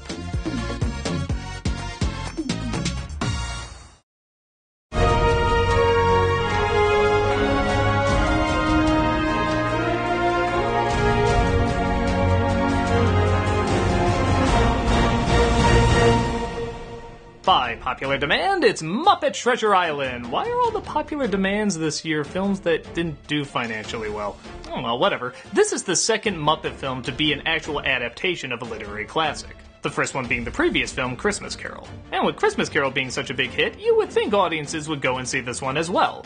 But from what I hear, it didn't do so hot. And I'd be lying if I said I didn't see why, but at the same time, look, it's Tim Curry! Tim Curry with the Muppets! He practically is a Muppet! This is a match made in heaven! Okay, well, let's look at the story. As if you don't know, it's pretty much the story of Treasure Island. A young boy named Jim Hawkins comes across a treasure map. This leads to a giant expedition, only this time the captain is played by Kermit the Frog. And the majority of the cast seem to be Muppets as well. That is, of course, for the cook. Long John Silver, played by Tim Curry. By God, is this a match made in heaven. And yes, it's just as entertaining as you think it would be. I don't think I'm giving anything away by saying this, but Long John Silver has an evil plan and he's gonna mutiny the ship to find the treasure, and yeah, come on, you've all read the book, you know what happens, and it sticks pretty close to it. For the most part. It still has a lot of Muppetisms that most of the time are welcomed. The only strange thing is that one of the most popular Muppet characters, Miss Piggy, doesn't come in until the last third. In fact, the more I think about it, she didn't even get much of a role in Christmas Carol either, did she? I guess neither of these stories had that big a focus on women, so you can kind of understand why, but come on, you're already taking so many liberties in other areas, why couldn't you get Miss Piggy in there? At least a lot earlier. But much like Christmas Carol, it does try to really stick to the source material and kind of the feel, just like I said, this time with Muppets in the part. They'll have little fourth wall jokes, they'll have songs that suddenly come out of nowhere, and kinda like Muppet Christmas Carol, it's fine. I guess people had a little bit more of a connection with Christmas Carol because A, it's Christmas and it's already going to be a sentimental connection, and B, there did seem to be a little bit more heart to it, maybe just because of the story it is. With this one, it just kind of feels like a longer Muppet Show sketch. At least, with the Muppets. When it needs to be serious with Jim Hawkins and stuff, it does it fine. I mean, it's not the best telling or anything, but it's totally passable. The songs are just as good as Christmas Carol too. I actually love the intro song so much I put it on my top 11 favorite villain songs list. And Hans Zimmer, who I swear can do no wrong, does the orchestrations for these songs, and they sound pretty badass. Except, when they're not supposed to sound badass. I mean, you know how it works. And speaking of singing silliness, let's talk about Tim Curry. This is a guy who, even if he does a bad performance, it'll still be a good performance. There's just some kind of magic to him that makes it so much fun to watch. I can't even really decide if this is a good performance or not. It's just insanely entertaining. Just seeing him look down to Kermit the Frog, give a salute and go, "Aye, aye, Captain!" I mean, how can you not fall in love with this guy? Though to his credit, he does manage to get a nice connection with Jim Hawkins as well, as he's supposed to in the story. And yeah, whether you want to see it as it's so awkward it's charming or it's so charming it's awkward, he does really work in the role. I almost wouldn't mind seeing him in another rendition of Treasure Island where he is Long John Silver, like a serious one. But that's not what this is. This is a bunch of hand puppets trying to retell this story in a goofy way with some serious moments, and I think it just kind of depends on what mood you're in. There's nothing really spectacular about it. I mean, even Muppet Christmas had more of a visual sense than this one did. But if you say the title out loud, Muppet Treasure Island with Tim Curry, and you say to yourself, yeah, that might be a little fun, that's exactly what you'll get. I get the feeling there's better renditions of this tale, but as one that has little Muppets going around singing songs and such, it's totally fine. Shiver your timbers and find out for yourself.